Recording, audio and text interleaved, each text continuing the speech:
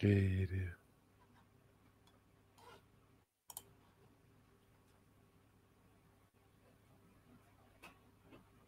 We've not popped up yet.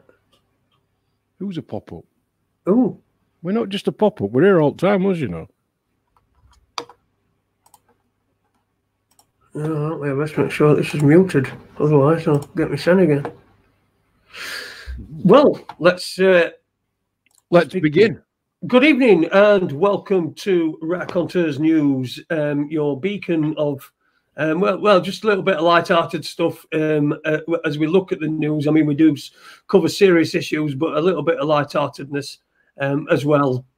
Pop rolled into like a big bun that you can shove in the oven, and I don't know where I'm going with this, but it started off all right, and then it tailed off after a bit. My name's Jason Holmes, and we're on to 8 until 10 on Monday and Tuesday evening. And of course, I'm joined by my erstwhile co-presenter, Ade Hardy. Good evening, Ade. Morning. How's your weekend been, brother? Yeah, good. Yeah, good. My team won twice. Awesome. And me and the American team that I follow, they won as well. So, you know. Good man. Good. Well, good for them. You're talking about Sheffield Steelers. You're talking about skidding, aren't you? Ice hockey, yeah. Skidding. Brilliant. Yeah, a proper man's game, yeah. Do you know, when I used to go ice skating, when I had two legs, when on the odd occasion that I went ice skating, my fucking feet afterwards killed. I don't know how they do it. They must have these proper. I mean, to be fair, I were wearing spaz boots. I was just going to say, you know, when you look at a pair of skates that are probably best part of £1,000 nowadays. Yeah. And anyway, on 2p plaggy boots. Yeah, I just thought I'd find this that's behind me. You probably can't read it, but it actually says, I don't know why I'm looking because it's not really there. It says Rotherham Borough Council, where everyone matters. Fuck off. Yeah, everyone matters. Please. Of course they do. Yeah. Fucking Rotherham Council. Yeah. Just one thing I've noticed. There's a lot of people, particularly on social media, and I'll name one. Gareth Ike. People reporting that they're getting more and more anxiety. I don't know whether it's something to do with social media, whether there's some sort of algorithm they're putting in there, whether they've sorted out a way to make somebody feel. Because we were part of an experiment, and they did admit that they were doing experiments, weren't they? Didn't they? That they were doing, see if they could change people's moods and stuff. So a lot of people taking a break from social media, and they've spotted that. So that's good. Good. Get off it. Shut it down. Fuck it off. It's wank. It's shit. Well, it gets this show out. That's all we do. So we're by the way, we're on the Facebook platform. Oh yeah, I forgot about that. So switch it off apart from that bit. So if you're listening, Zook, I call him Zook. We all do, all his mates. If you're listening, Zook, we apologise about that. So let's get on to our guest for this evening. Now, it were Ade's idea, so I'm going to get Ade to introduce our guest and to because he did have a whole big thinking behind it.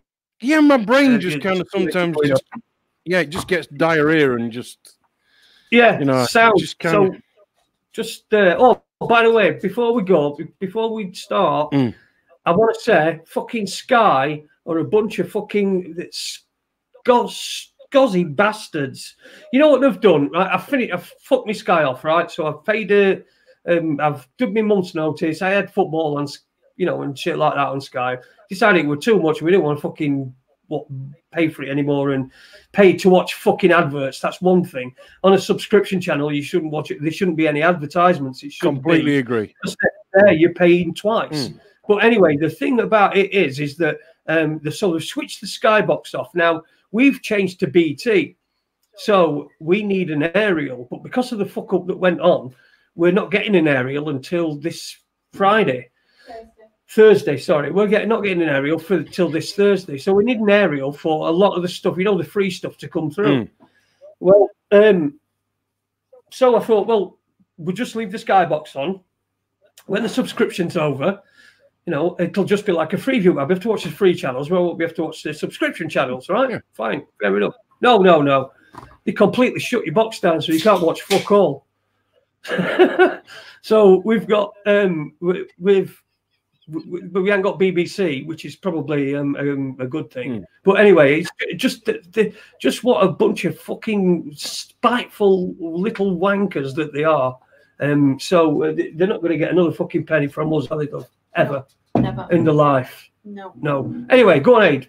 You carry on. Yeah. Well, before we do anything, let's just introduce Mark. I'm just going to say Mark. I'm not going to say who he is, although his name's on the screen, because he's currently banned for doing the sort of videos that he does, which is destroying shills and saying, look, you know, this person isn't what they appear to be. So, Mark, hi, mate. How you doing? Good morning, good afternoon, good evening, wherever you might be. I'm sorry, I thought I was listening to one of your shitty little videos. I figured I'd have to come in that way, seeing you come in this morning. Yeah. Not me thinking behind tonight. If I just kind of get me a little bit of notes. Right. The way my brain kind of worked was, it's, as you probably know, Jason and I Jason definitely lives in South Yorkshire. I've lived in South Yorkshire three times. And at the moment, for the past 3.5 years, I live just, and I mean literally just over the border into northeast Derbyshire.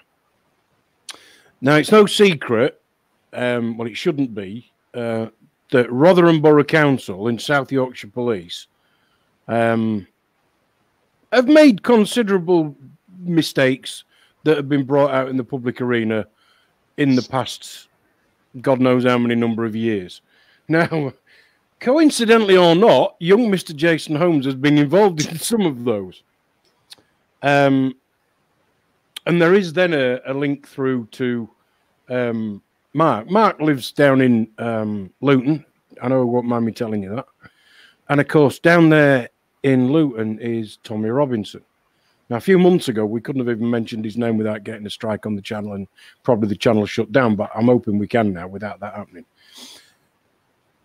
What I wanted to kind of do is bring Jason in to explain his thing with South Yorkshire Police. So, right, okay.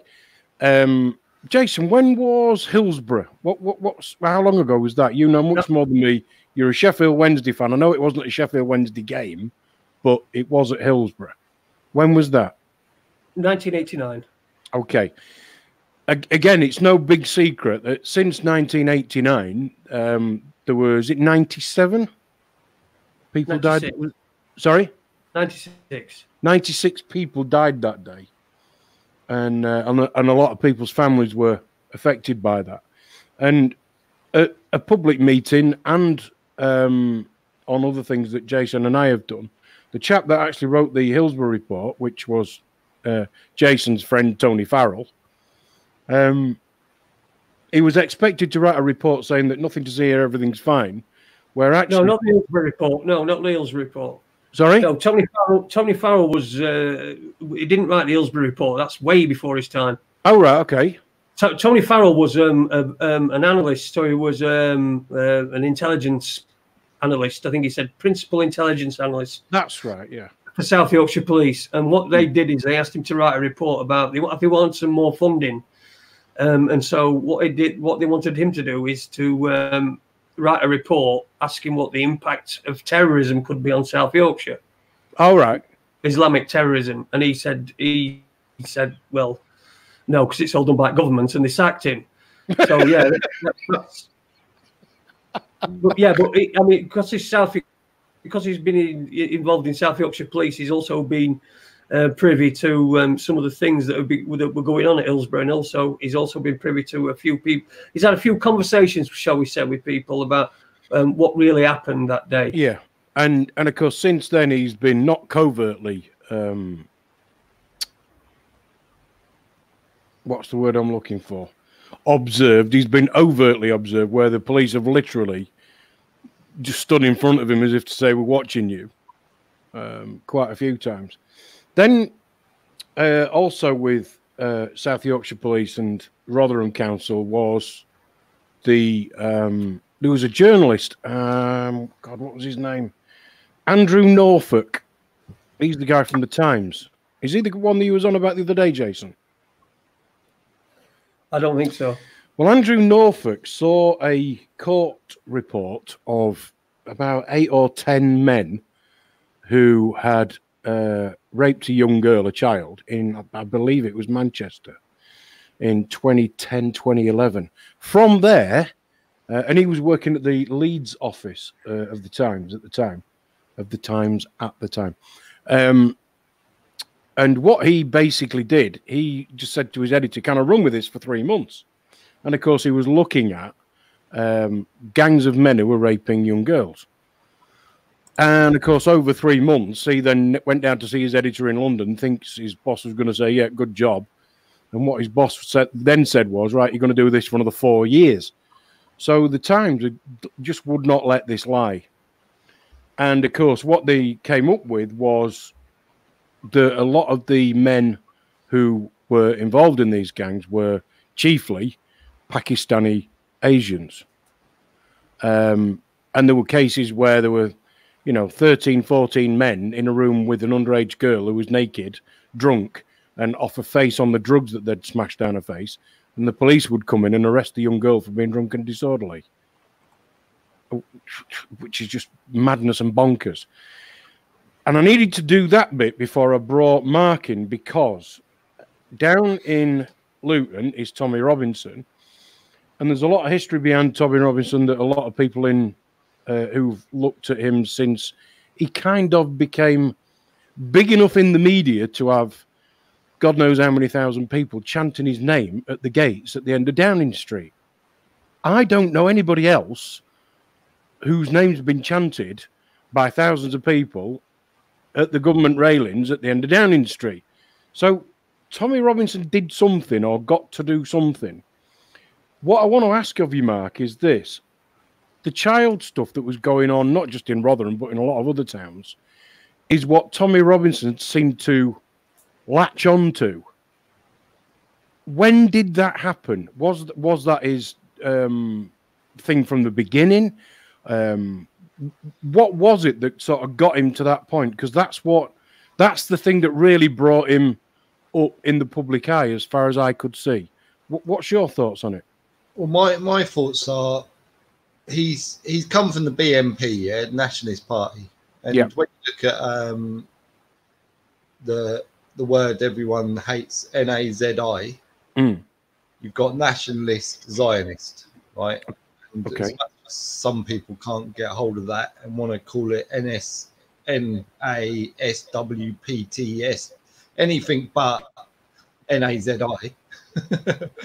They want to try and make it mean anything else. Clearly, that's what it means. And to anyone with any sense of what's going on in the world, the true history of how we've ended up here, will come to that easily, without a shadow of a doubt. I don't know if any of you two agree that that's what it means, without a shadow of a doubt. But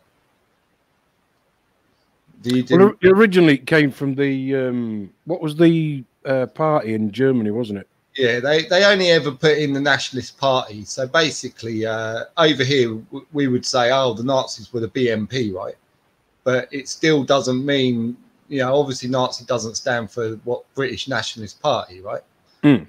Because the Nationalist Party are being led by the Zionists, not the other way around. It's not a joint venture where the nationalists know about it. Like the British nationalists, if you're born in Britain, you're probably, unless you've been brought up by certain families, you're probably going to be for looking after your country and your countrymen, right? As most people are in whichever country they are. So they've kind of given the game away now to what's going on, as far as I can see. And we can see exactly the same thing trying to happen in the UK as what happened in Germany. They're now trying to get everybody over to the nationalist side of things, yeah.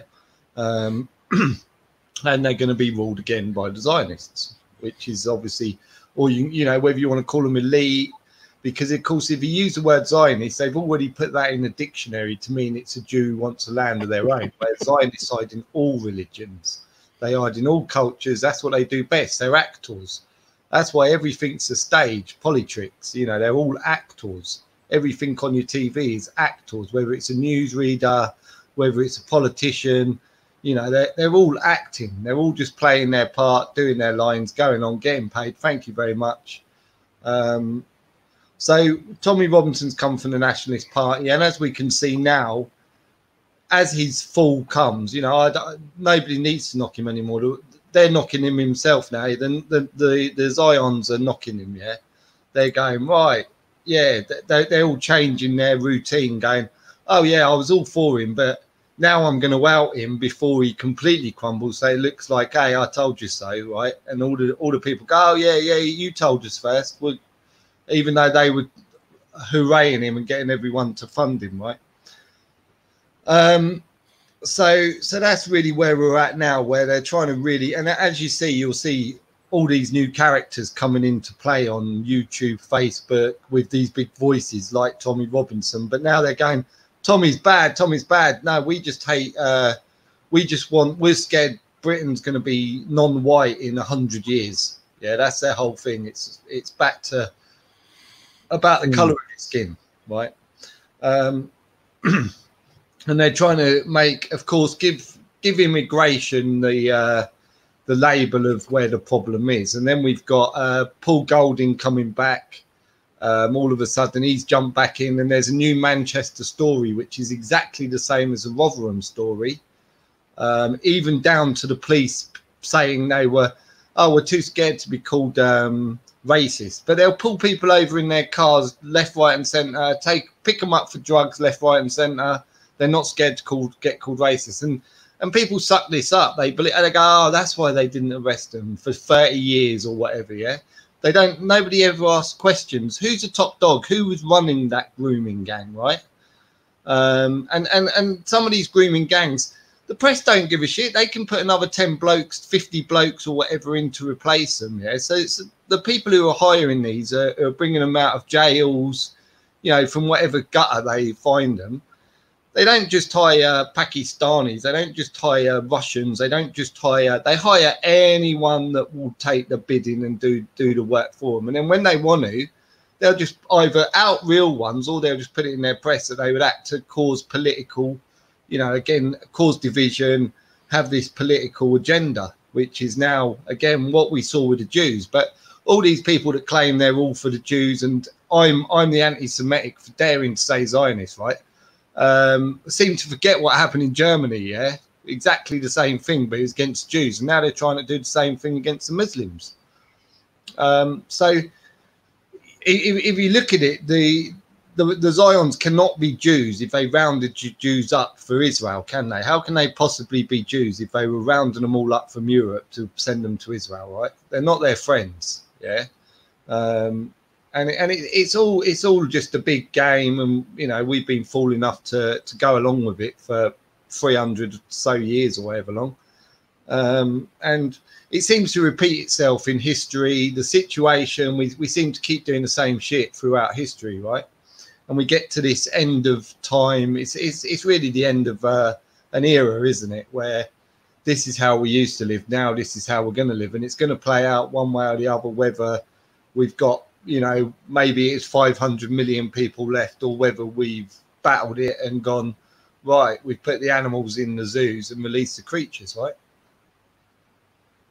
So, as far as you're concerned, if the rise of, because my question were going to be, do you think that Tommy Robinson and what you'd call the right, I won't call him the far right, because I just don't think the right, we'll just call it, just that's what people can understand. But the right, do you think, I was going to say, do you think they were opportunistic in jumping on this whole Asian gangs raping, or do you think that was placed there for them, and then people like Tommy Robinson were told, go and look at this, go and make this a big problem, you know? The thing is, it would definitely have been placed there, yeah, because they brought him up a certain way, and then and the press, you know, if anyone believes anything in mainstream media press, you know, you can't. The problem with Tommy Robinson's crews and the people who pick up and believe that story is they're always the people who will say mainstream media's lies, but then they'll cherry pick the stories they want to be true, right? And it's like, well, so when it's a Muslim headline, that's true, but all the rest of the mainstream's a lie. Is that what you're saying? You know, make your mind up. Is mainstream a lie or is it true?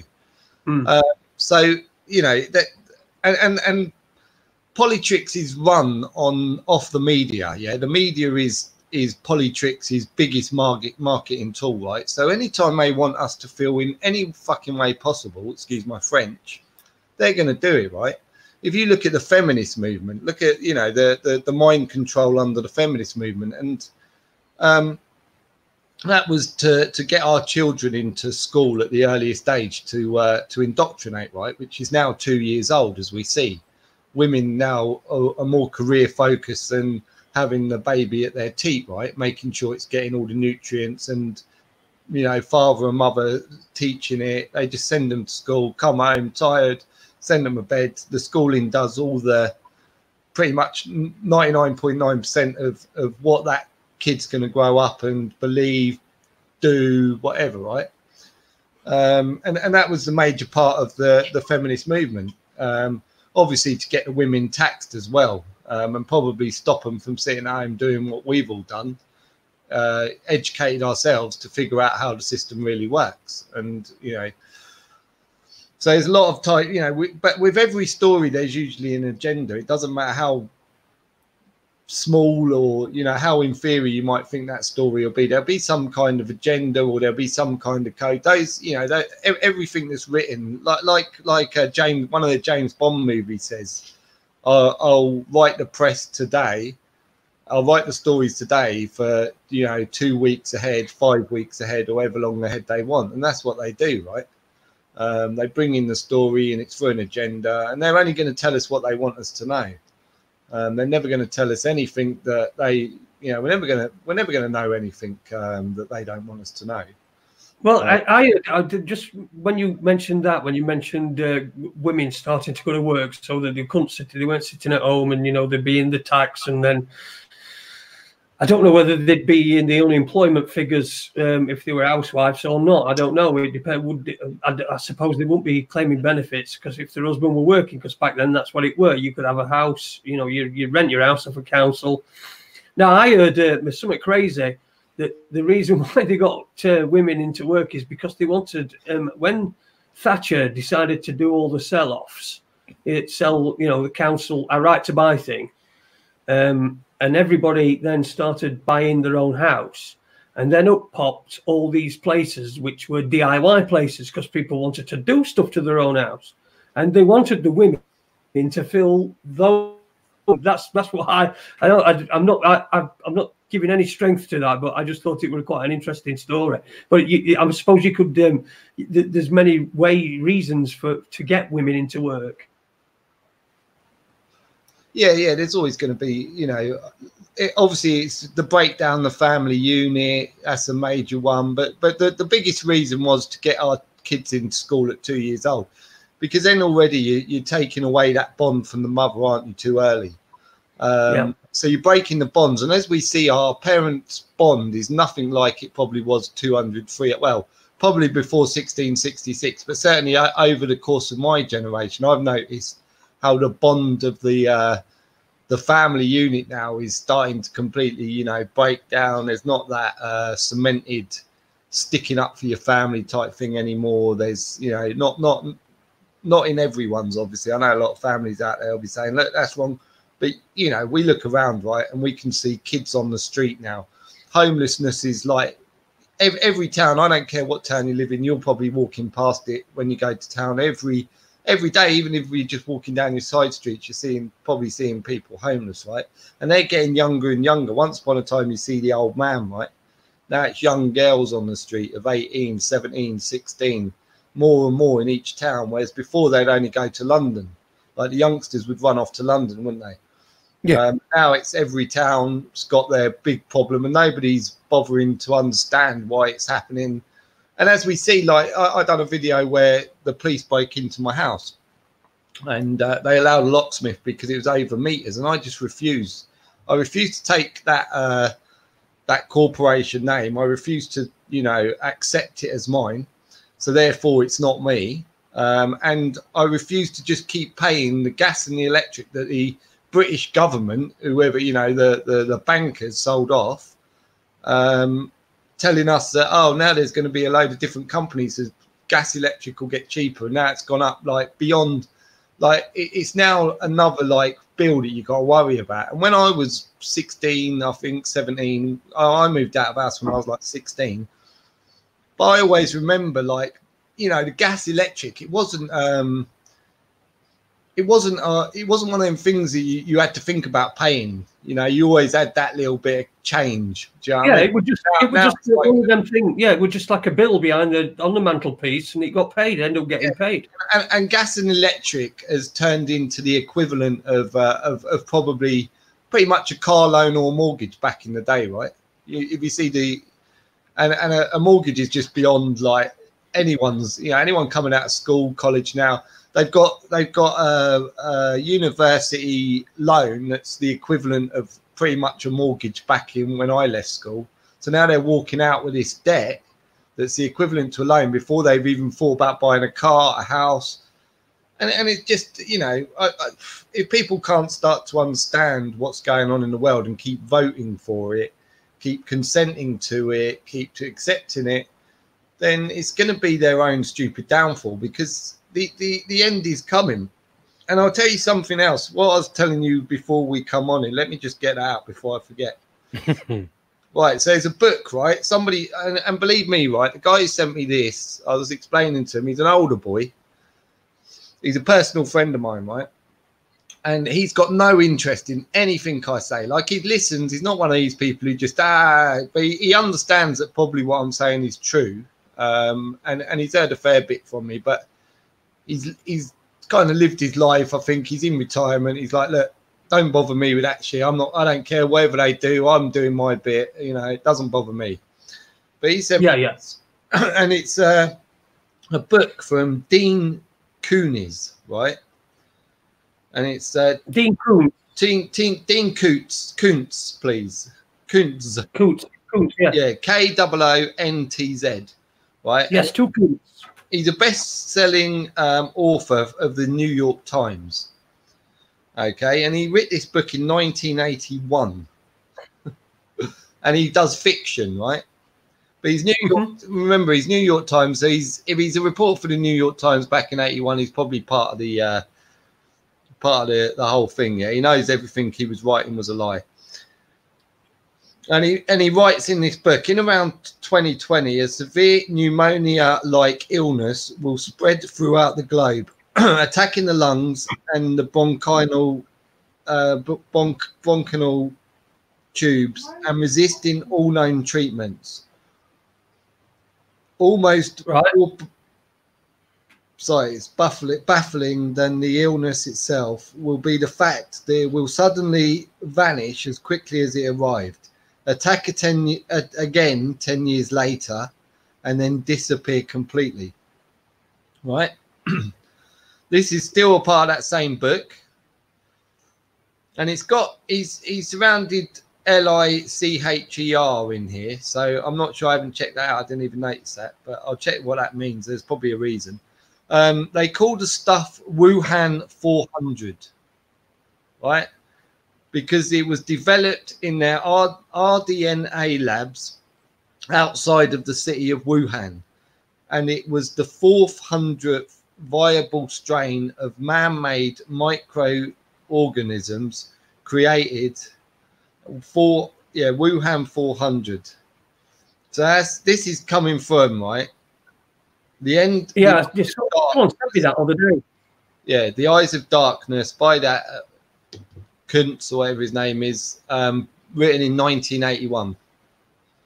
Now, is that just coincidental, or? They're all coincidences. Come on. They're all coincidences. Come on. How many times have a coincidence happened?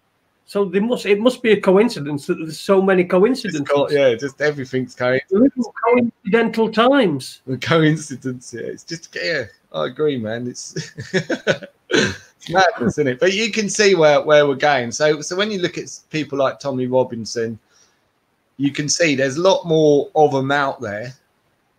Tommy's been obviously given mainstream media attention massively throughout the years of his rise. So he's been he's been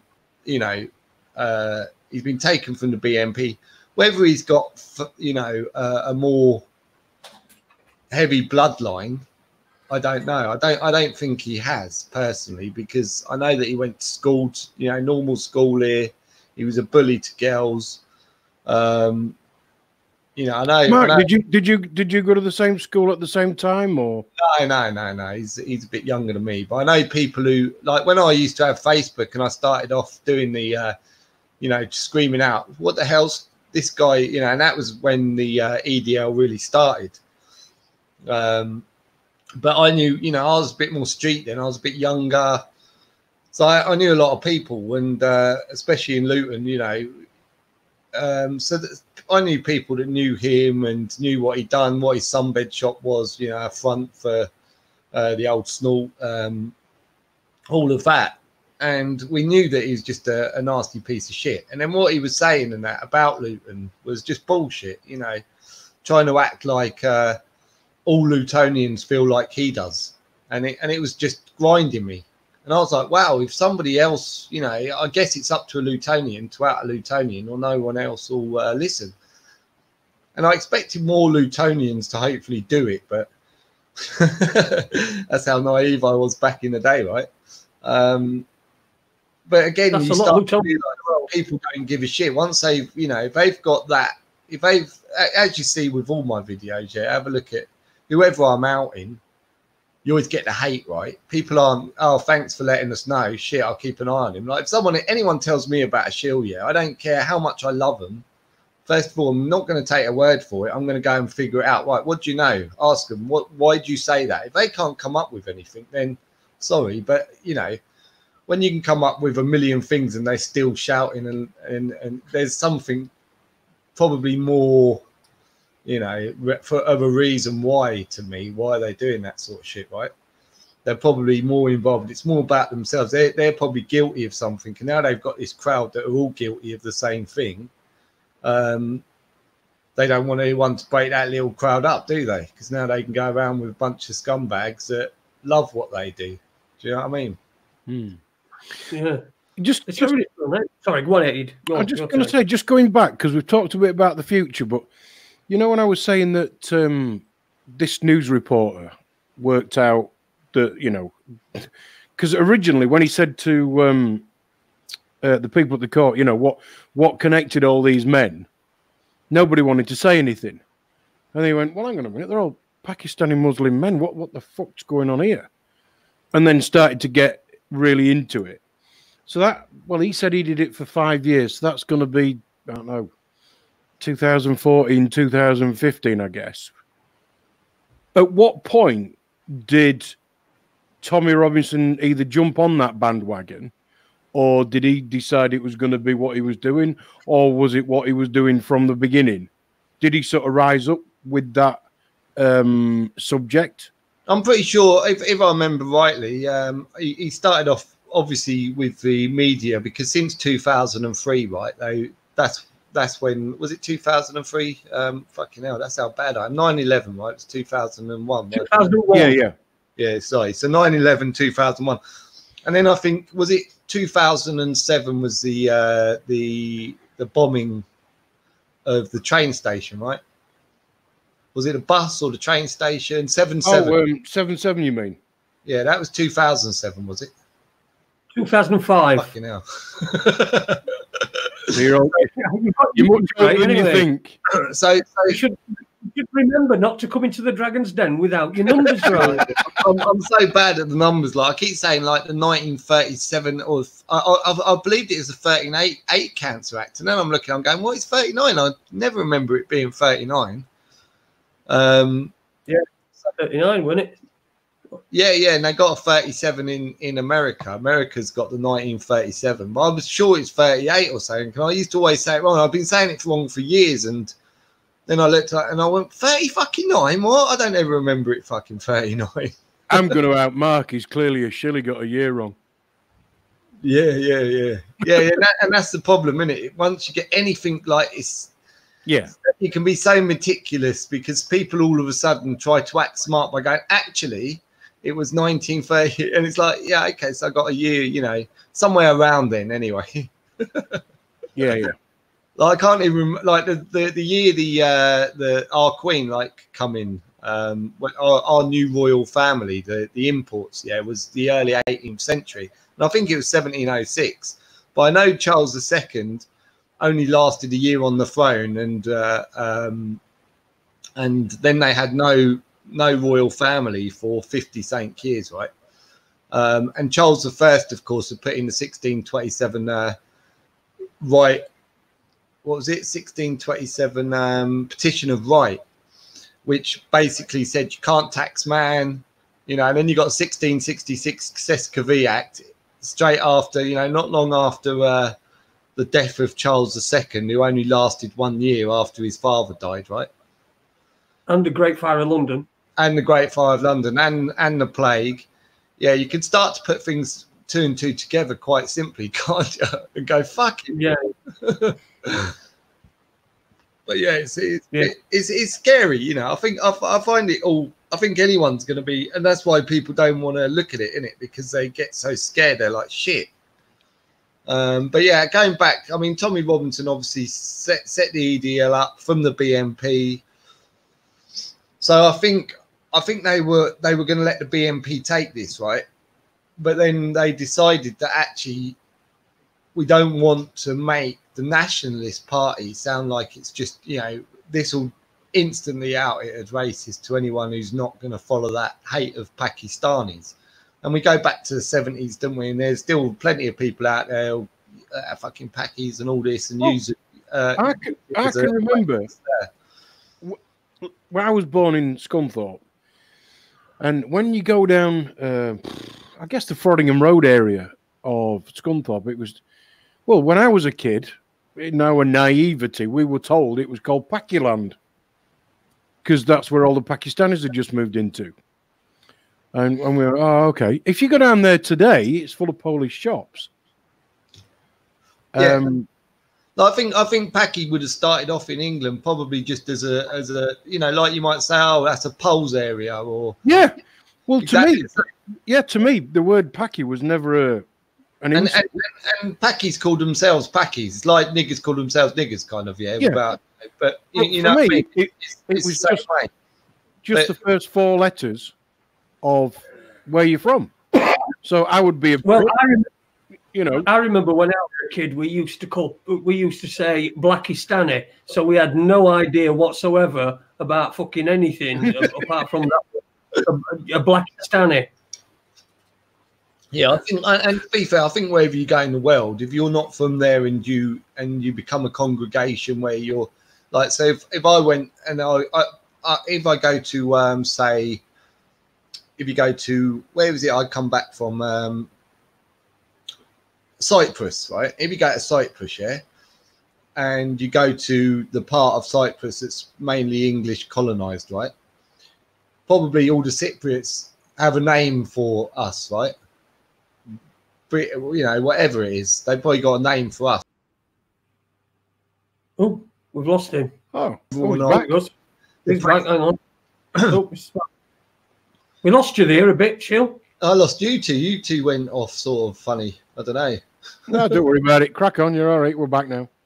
But yeah, I think wherever you go, that you're always going to have that kind of, where they're going to call that little club over there something, and probably based around. But it's when you start to take it to the proportions, and it's usually press, of course, that pushes it through these rights and lefts. Through politricks, through all the things you shouldn't be a part of the cult of, right?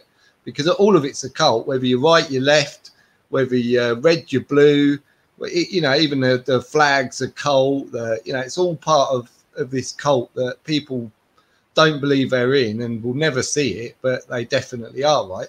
I say to people, like with flags, you're more likely to go and kill a good man and save a bad man than you are the opposite way over a flag, yeah, because you're just going to go across somewhere, and because based on a belief that it's for your country, you're just going to kill people and not even and you'll probably stand next to a complete scumbag doing it, and maybe even save his life doing it, right?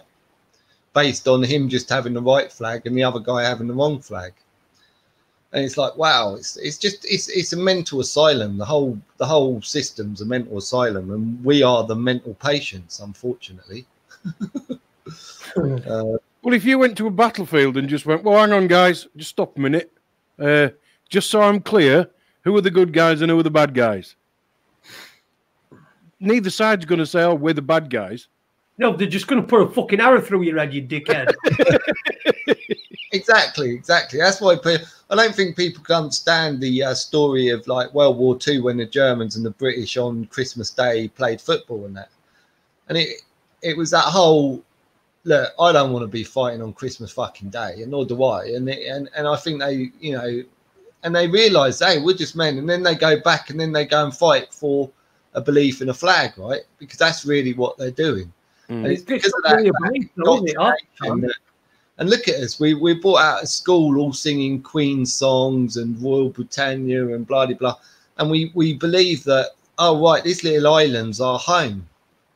Right? Whereas, is it really? Is not the world our home? And these people now, the nationalist parties, saying basically, we're now going to tell people who, they can't travel, they can't decide. If I come across a beautiful piece of land in the world and it's like, wow, and this perfect climate for me, I love it. Why shouldn't I have the right to say, well, nobody else is taking this land? I'd like to just set up a little thing here if that's all right. Maybe spend 2 years here, maybe spend 5. Who knows? Maybe I'll die here. Who cares? Right. But as long as you've got these people who believe in all these borders or believe in all the illusions that they've put up in front of us, and you've got to start looking at it as everything's an illusion. Nothing's real. Borders aren't real. Flags aren't real. This is all make-believe, fairy tale, Disney World shit, right? And we've all sucked it all in, and just we've gone so far away from being a man, a woman, just by picking up each and every single little label that we do, whether it's I'm British, whether it's I'm, a religion, I'm black, white, blue, and all these, every single one of those little labels that you're picking up as you go along is just chaining you further down and making you, so you'll never become spiritual. You'll never really understand why you was here. You'll never understand what mankind's really about. There'll be, and it's a shame. And I think that's why I get frustrated so much, and why I started doing videos, why I started doing anything at all, was the frustration of just going, look, it's really not that hard, people. Yeah. It ain't that hard. It ain't that hard. Listen, everybody who's listening, if you've just joined us or watching us even in colour with green screens and all sorts of stuff, you're listening to Raconteurs News on this Monday night. Our guest is Shill Destroyer, a.k.a. Mark. We'll just call him that for now, I think. Ade is with me, of course. Don't forget, I've not even told you yet, but tomorrow night, Owen Lloyd Martin's going to be on. We're going to be chatting with Owen Lloyd Martin. We're going to be talking about, I think one of the things I want to talk to you about is his coping mechanisms, when he's out there in Portugal and he gets quite lonely. But we'll talk about one or two things with Owen Lloyd Martin. That's going to be tomorrow night. So, chuffing, we got a bit wheezy then for no chuffing reason. I think I'm getting out of breath because I'm not doing enough running. Yeah. Anyway, somebody wanted to know. Someone in the chat room wanted to know about Nick Griffin. What's happened to him? Where is he? What's he doing? And what's your take on him? Well, I think like the BNP kind of sunk, didn't it, down to nothing. Yeah. And I think he's just gone his own way now. I don't know. I haven't really looked into Nick Griffin for a long time. So whether or not he'll come back, or whether they've got this Mark Collett, who was the youth leader of the BNP, haven't they? That's just suddenly appeared. And I've been in this game for too many years, and I'd never come across this guy's name, and all of a sudden he comes up and he's got 95,000 subscribers on YouTube, and I'm going, what? And it was only when I see that he was having a conversation with that Godtard, you know what I mean? They were, and it was all like all the right were all going, yeah, there's going to be this. So all the right were coming to watch this conversation. And then you saw that it was like, oh, Mark Collett's against Tommy Robinson and Goddard, but Goddard's like so nice to Mark Collett and like, oh yeah, agreeing with everything he says. And you could just see the game they were playing, right? And that's what they do. They always play the Punch and Judy show. Like they control Punch and they control Judy, and they do it in every. And people are always going to want a leader. Yeah, they always want somebody that they can, you know, hail, yeah, you're going to save us. And they'll never understand that the only people that are going to save them is themselves. Yeah. I just want to get this in, Ade, just before, because while we're still on BNP and Nick Griffin. I watched a video once a few years ago. It must have been, I think it was one night after I've been in strip club. So what remember when that were, Ade? So that'd be like 20. Can you just tell everybody that you weren't there for a quick bash? That you were working in the strip club. Dancing. You what?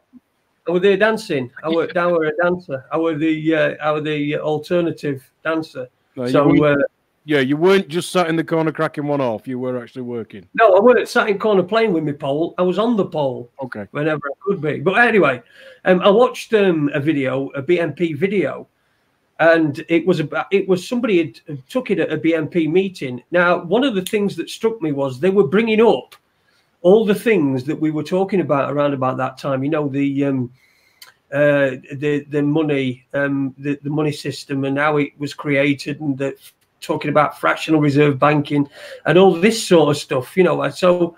And if anybody wants to have a go at me for watching a BNP, I have to watch both sides. I'm a reporter. I'm a journalist, a real journalist. So yes, I did watch it. So do you think that they were destroyed because of the fascist or whatever what people perceived of them, or because weren't they banned at one point? I think they were banned, weren't they? I think what they've done, Jason, is the BNP really just all of them were led to Tommy. Right, follow him for now. We'll just sit in the background. We'll sort of go under, and then we'll reunite at the other end of Tommy. Right, as Tommy goes down, we'll now bring back the nationalists. We'll give all these Tommy fans a place to go. Right. So Nick Griffin were like the opening act. He might do. Yeah, he might do. It's all you know what they do. First of all, they put the messages out there. They look for our reaction, right? And then they'll play based on our reaction, whichever one they've got set up. Right, they'll already have probably every reaction we can possibly do to the news they give us. So they've already got their setups. Right, if this reaction goes, we're sending him. You know, it's probably based like that, but. It's just I think the whole point is people have got to stop participating in it, stop funding it, stop sending their kids to school to be indoctrinated. You know, start going back to wanting less of the shit that they're given, like all this technology bollocks, the latest car, you know, and all that bullshit. And start to try to get back to nature as quickly as they can, and start to, you know, and it's not very easy, is it? Not very. We've got addictive technology. Dennis put a question in the chat room saying, "Is the BNP still going, Ade?" Now the thing I was going to bring that one up as well. Yeah, is that he thought that you were the best person to ask. So what, Ade? Listen, what I know about the bit. Listen, just to be perfectly clear, politics and political parties of any description only exist between your ears. It is not real. So when we're talking about political parties, I'm not talking about my views. I'm talking about the different views that different people have who end up coming to the fore and trying to get people to follow them. like Nick Griffin. My easy answer to is BMP still going? I ain't got a fucking clue. I guess so. Mark, do you know? I think from what I only looked a little while ago, and they were kind of retired, because I think the one after Nick Griffin was some geezer who'd chased some kids over, like 2 10-year-old kids on BMXs. I think he's an ex-policeman or something. I can't remember. Like, don't quote me on that bit. But he chased 2 little kids in his Land Rover, like fucking scared the shit out of them. I think he punctured their tyres, done some real nasty shit. And I think he had a gun or something. That's something like that. Go and have a look at the story. You know, it's hard when you have so many different things you look at. You forget some of the other bits. So there's a story with the last leader of the BMP. Yeah. It's not a very good one. So he's gone down. So the BNP's kind of gone. They just haven't given it a leader. It's just sat there with nothing. You know. So you could say it's gone down. Whether it's come back up with Mark Collette yet, I haven't really checked. Well, that would be my guess. Who's going to revive it? Or you know, he's been. Do you remember when they had Nick Griffin on Question Time a few years ago? No. What? Do you remember when they had Nick Griffin on Question Time? Yeah. Sorry, yeah. Go on. Right. Well, when I used to sell loudspeakers, etc., to anybody who'd buy them. No, anything from going into Weatherspoons right up to putting U2 on tour. One of the really nice guys that I dealt with lived in Luton, and one of the contracts that he had, he did the sound in the studio, or, well, I say studio, it's often a town hall, when they travel with Question Time. So if Question Time was going to be in Glasgow, he'd be in his van with his speakers and his microphones and da-da-da-da-da, and he would actually do the sound in the room. The sound that the BBC took down a mixing desk to put out down a TV channel was obviously different. So you got 2 lots of sound equipment in the same room. One doing the job actually in the room, the other one doing the job for the TV. And I remember speaking to him, you know, the night when they got Nick Griffin on Question Time. And it was all over the press, and it was going to be this and it was going to be that. And what was he going to say? And was he going to be controversial? They got police there ready to arrest him and all the rest of it. And I remember sending my mate a text and saying, you know, what was going on? And it was all recorded the night before. So when you actually looked at the BBC, it was as if it was going to be live tonight and we're not sure what Nick Griffin's going to say. The whole fucking thing was already canned and edited and ready to put out as if it was going to be live. And it wasn't even fucking live. Yeah, which just proves to you that they're all actors. They've already got their lines. Yeah, exactly. And that was well before Jason had given me the kick up the arse to think like I do. I knew nothing then. Nothing at all. I just thought the world was rosy and political parties were real and the Queen really was. And, you know, I still thought all that shit then.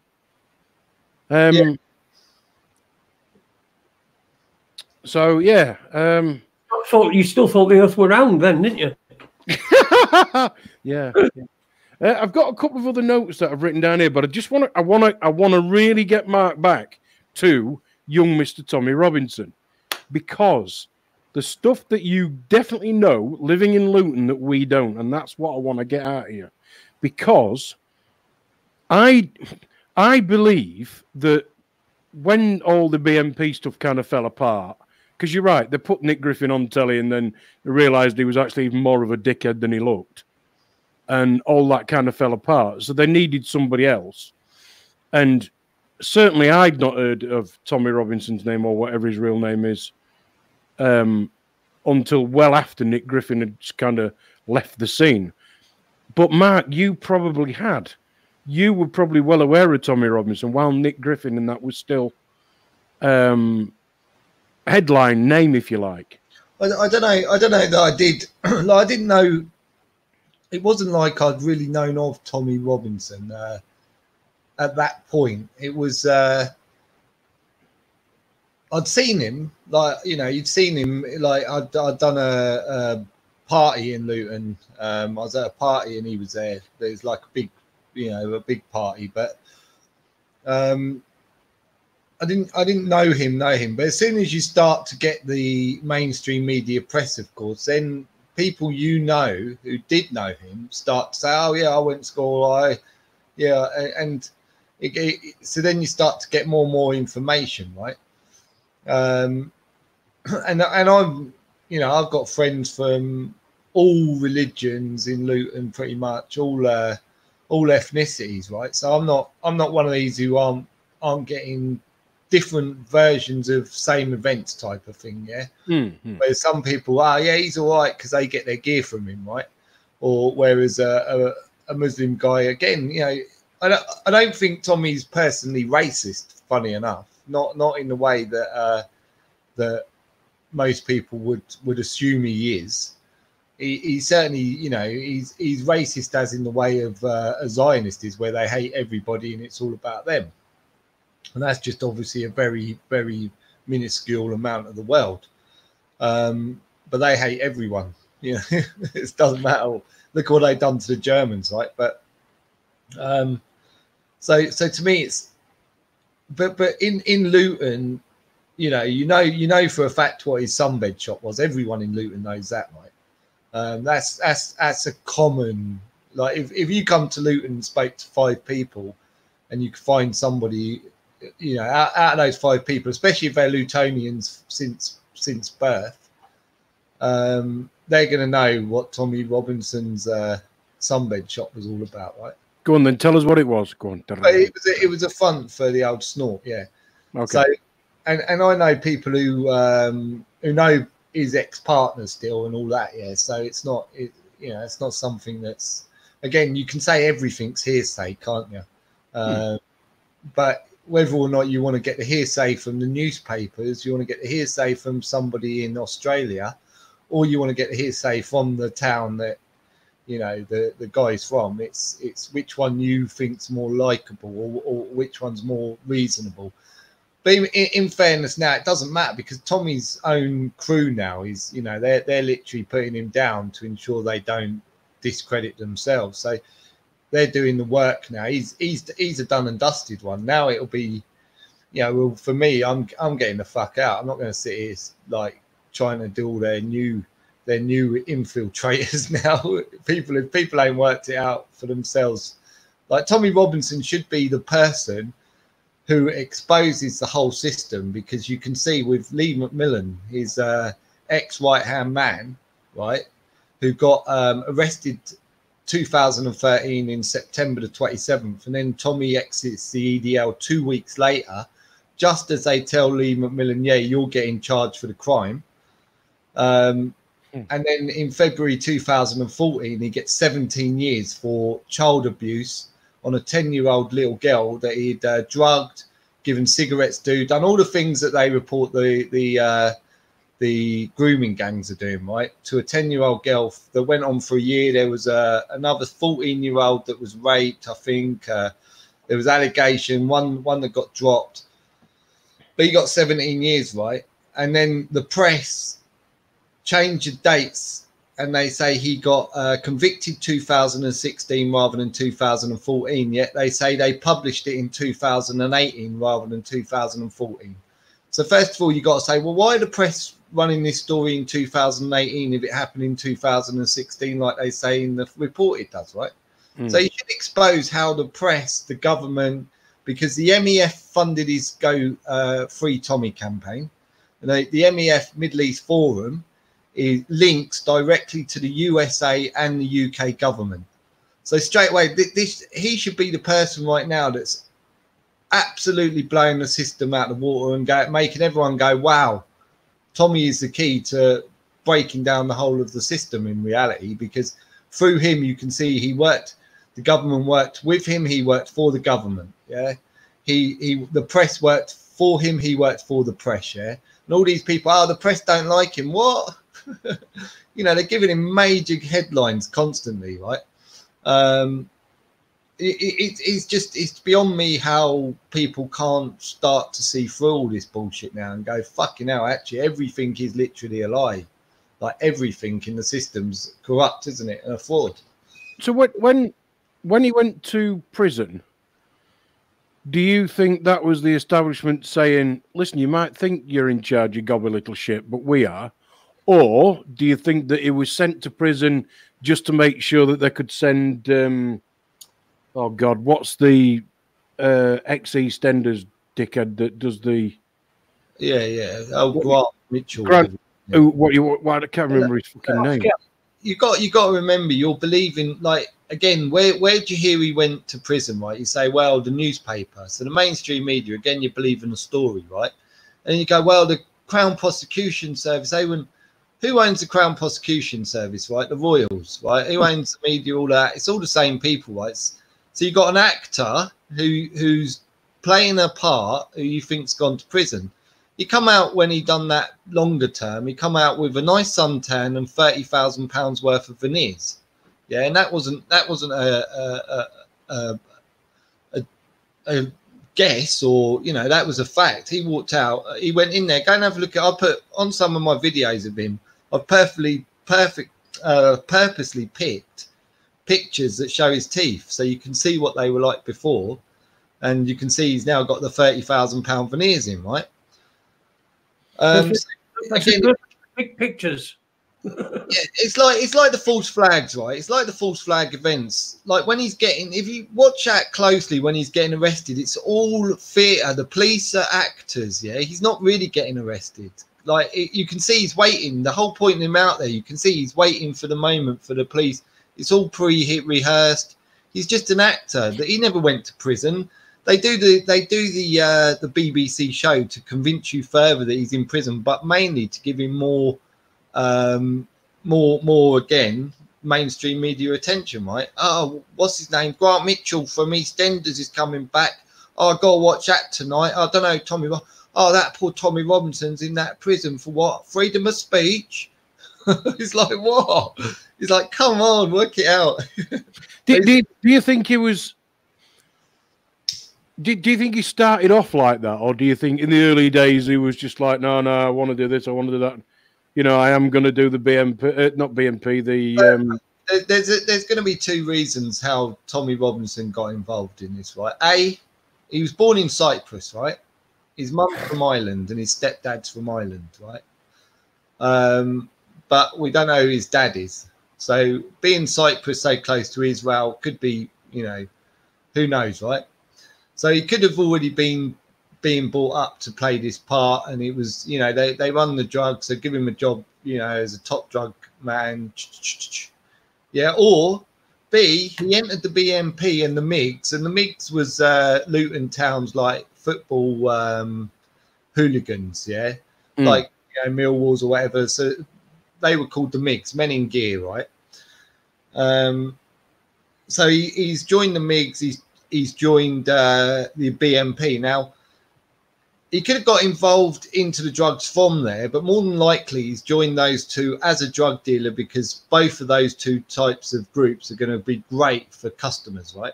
Especially if the snorty courty, right?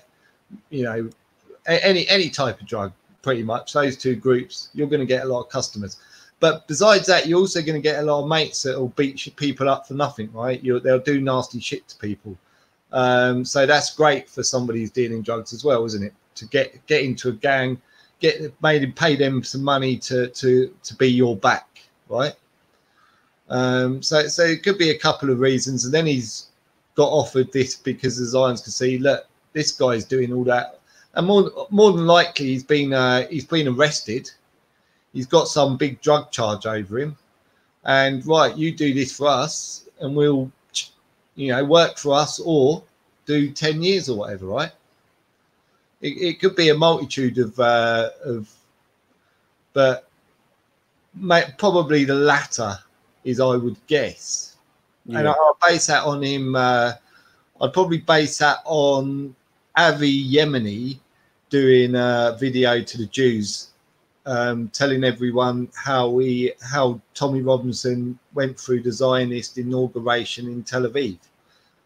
which tells me he, in theory, if he brought up to be it, he would have probably already been that Zion inauguration when he was 4 years old or something, right? Mm. Yeah, it's Did you know him by his real name then, or no? I don't claim to know him. Like, right. You know, he wasn't my pal. I wasn't someone I hung around with. He's a few years younger than me. He went, you know, I know people he went to school with. I know people that know him that have no reason. You know, it's not like they knew that I was a Tommy when they're telling me the shit that they knew about him, right? I know people who still know, like I say. So again, it's everything you say. I mean, but whatever you say is really hearsay. Yeah. Unless you're there, right? But it's whether or not you're going to take the hearsay from, you know, the press. You're going to take it from some far right who lives in Scotland, or you're going to take it from me, right? But that's your choice. But I think clear as day now. You know, I've been saying it since the beginning of the EDL, and finally, it looks like he's getting to a place where he's going down, but he can't get back up. And when people you say to me, "Oh, he's done for in 2013 and 2015," and I'll say, "No, you know, he's not. He's down, but you fucking don't let him get back up." And sure enough, he fucking rose. And they'd say, "Oh, he doesn't matter. He's not important." Yes, he fucking is important. So when he kind of goes down, do you think there'll be this huge thing of, oh, he's gone down, you know, nobody's going to hear from him again, or do you think he'll just quietly disappear into the sunset? I think he's already quietly disappearing. You know, again, it depends on how deep he is in, or how much because more than likely they're going to dump him. If he's not really one of them, even if he went for an inauguration, they'll probably just dump him, right? They'll leave him to squalor. Well, like as an example, if you look at Epstein, he got fucking dumped. But what's her name? Thingy Maxwell. You know, she's been well looked after, isn't she? So it depends how far up the ladder you are, doesn't it? Really? Yeah. Like Epstein's, if he was truly a billionaire and he wasn't just most of his assets were owned by the Rothschilds, and he was giving the impression he was a billionaire, and he was a true one, then clear enough, he ain't going down for shit. You know, he's going to quickly go through the court cases, make the people the families who believe that he's now dead, and then they're going to, off you go. You know, and with facial recognition, he's probably still back in his own home. You know what I mean? As a new owner. Fucking, they've probably done some facial shit to him, changed his whole, so you wouldn't even recognize him now.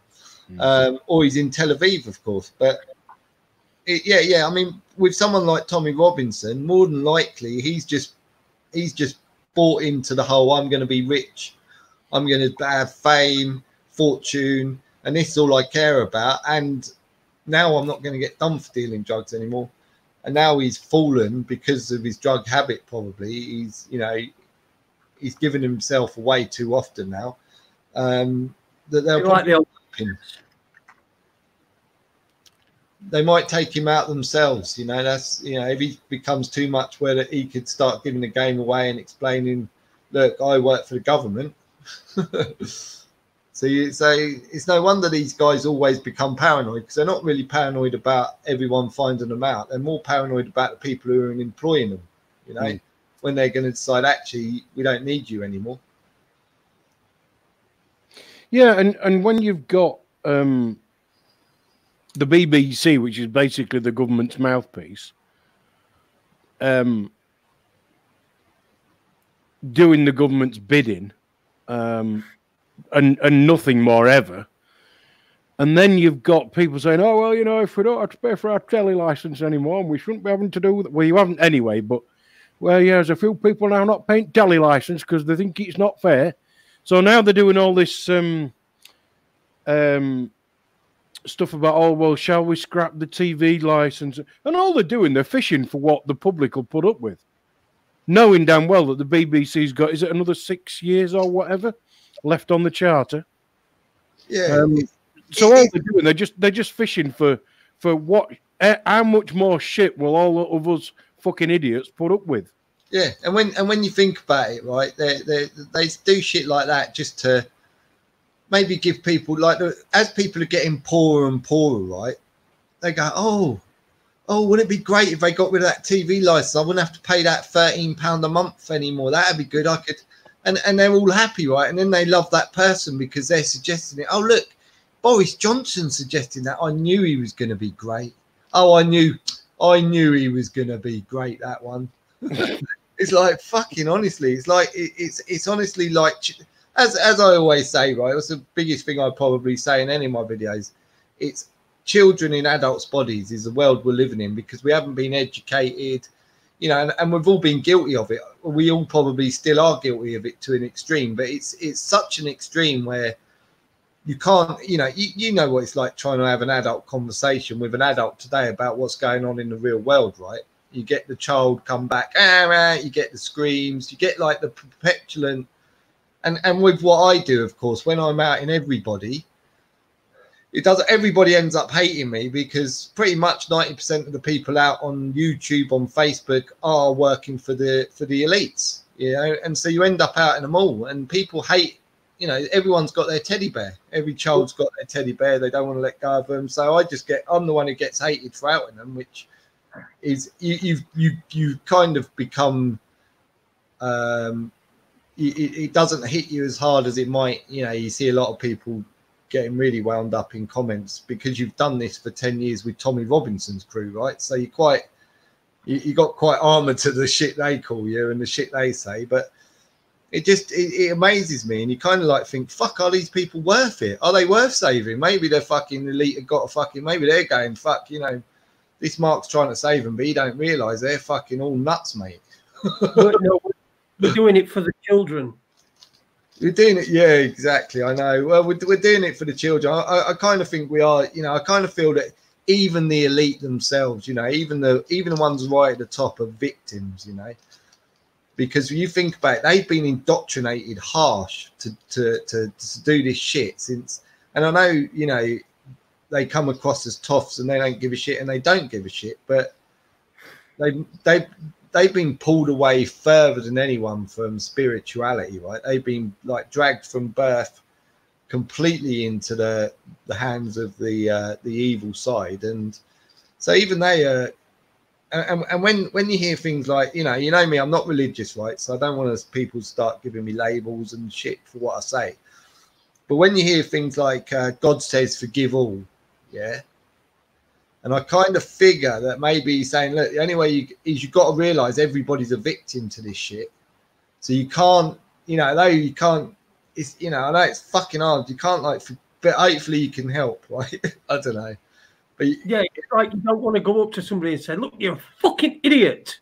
Well, when you look at the shit that people have done, and you know, you just look at, even though I say just, but when you see a paedophile is very fucking. I mean, I can't imagine that on the straight and narrow I'd ever forgive a paedophile, right? I think, fuck you, dirty motherfucker. But these fuckers have done fucking like disgusting. I mean, a paedophile is fucking disgusting, but these fuckers have done like 1,000 times more disgusting shit than that, right? If it's possible to do 1,000 times more shit than that. But they're still victims, you know, if they've been brought into the world with the right people that were going to teach them the good shit and take them down a good road, would they have ever done any of this shit, right? That's what I'm saying. I'm not saying that, you know, I forgive them. Like, I kind of like feel like I should if I was religious, I probably would. Stop though. Where does that stop? Where's the point where you go, right? Because now you're talking about talking in terms of victims for the people that are right at the very top that are doing this stuff. I mean, I think if say we had a switch tomorrow, Jason, right, where the whole world has suddenly gone, right, we're changing what we're doing here. We're not going to fucking be these murdering scumbag arsehole, you know, hating, because we kill the world. We never think about any other animal, yeah, because they can't speak. We just always think about ourselves, right? So maybe, you know, if humanity actually decided, let's turn this world into what, you know, rather than wait to die to go to heaven, why don't we live in heaven, yeah, and start to think about how we can make this place much more heavenly? Because we are pretty smart when we want to be, aren't we? But yeah, but we're really good at killing people, aren't we? Really, but the majority of people don't don't grow up wanting to kill people, right? They don't grow up wanting to fucking, like most people still don't, even though they eat meat, they don't want to actually kill the animal, right? And would find it hard to do so. So in our natural ability, yeah, we're really not as fucking bad. But when we're indoctrinated to believe that our whole life is about getting money and getting things with that money and bigger things and never being happy with what we've got, yeah, and just wanting more and more, and then you need the money. So even if you don't want all the things, you've still got to get a shitload of money just to survive and live, you know, just to survive in your. You just take man away from everything that becomes natural, and of course we could have a fucking beautiful place. We could share the resources, we could lose the monetary system, and we could make it fucking amazing, but unfortunately, we use technology for weapons and spying and mind control. We don't use it for our gain, and that's why I think over the time, I reckon there's been a point in history, probably more than once, where they've completely just destroyed all technology because they've seen how it's ruined humanity. And maybe that's the sort of thing that happens. Maybe every 400 years, 500 years, we go through this time where we get to the point where we've got too smart for our own good, and we either get wiped out to an extent and rebuild, or we fight back and get rid of all our shit and start facing up to what we're doing and how we're doing it completely wrong. And when you look at how many people are religious in the world and believing in heaven and God, you think, is this really what you think God put you on here to do? Well, more people go to IKEA on a Sunday apparently than go to any church. Yeah, well, I mean that's the thing, but they'll all say they'll all pretend that they're religious, but none of them. Very rarely do I come across a religious person. Like I say, if I really believed that there was a hell and I was going to go to it through my religion, you better be shit to shit. I'd be doing exactly what that fucking book said. Yeah, fucking when we as soon as I'd fucking slipped, I'd be like not sleeping at night for the rest of my fucking life. Yeah, but Mark, what you're forgetting is Jesus loves you. Yeah, fucking hell. And in my opinion, if I believe, and I haven't said there's not a God, so I'm not taking anyone's God away from them. But of course, God's just a word, so whatever you want to call it. But if personally, I would call God grandma, because I reckon, first of all, there's probably got to be a female to have, if we're all their children, right? So it's probably got to be a female. Then if you look at like heaven and hell, maybe she decided the best company she could do was to give herself children, and that's what she done. So she made the ovaries and made herself a female, so she give herself children, and that's like the devil and the good one. And the devil's not really bad, but he's gonna fucking, if you're an arsehole, he's gonna make sure you get your fucking shit for being an arsehole, right? Because God, the grandma would never have the grandchild and go, you've got to go to the fire. So she's got to have her child, you know. But that's my own thinking, yeah. That's not from a book. And if you wrote that in a book, yeah, someone would turn it into a cult and everyone would be going fucking mental over it, saying this is true. Do you think God, like, you know, he goes to like God meetings, you know, where all gods meet up? There's fucking hundreds of 3,000, I think. So he goes to like fucking God meeting, and they're all there, and they're all, oh, I ain't seen you for a bit, yeah. And then one going, what's it? And then he goes, what the fuck's that? And he said, that's so and so God. Hang on a minute. How come I ain't got fucking 2 wives? Why can't I have fucking 2 wives? Fucking hellfire. I fucking picked wrong one, didn't I?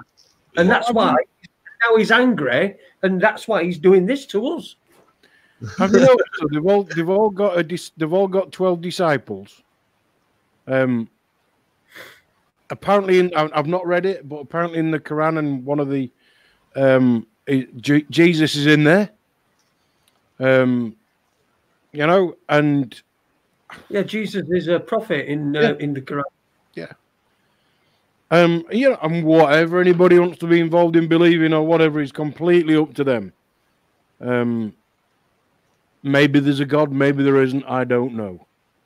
But let it be your God and not one that you fucking follow. You know, just got to be your God. Yeah, sorry. I just saw the message about Tommy exposed grooming gangs. I put that in the private thing, and I'm still lingering over it because I want Mark. Please read that out and then tell us what you think.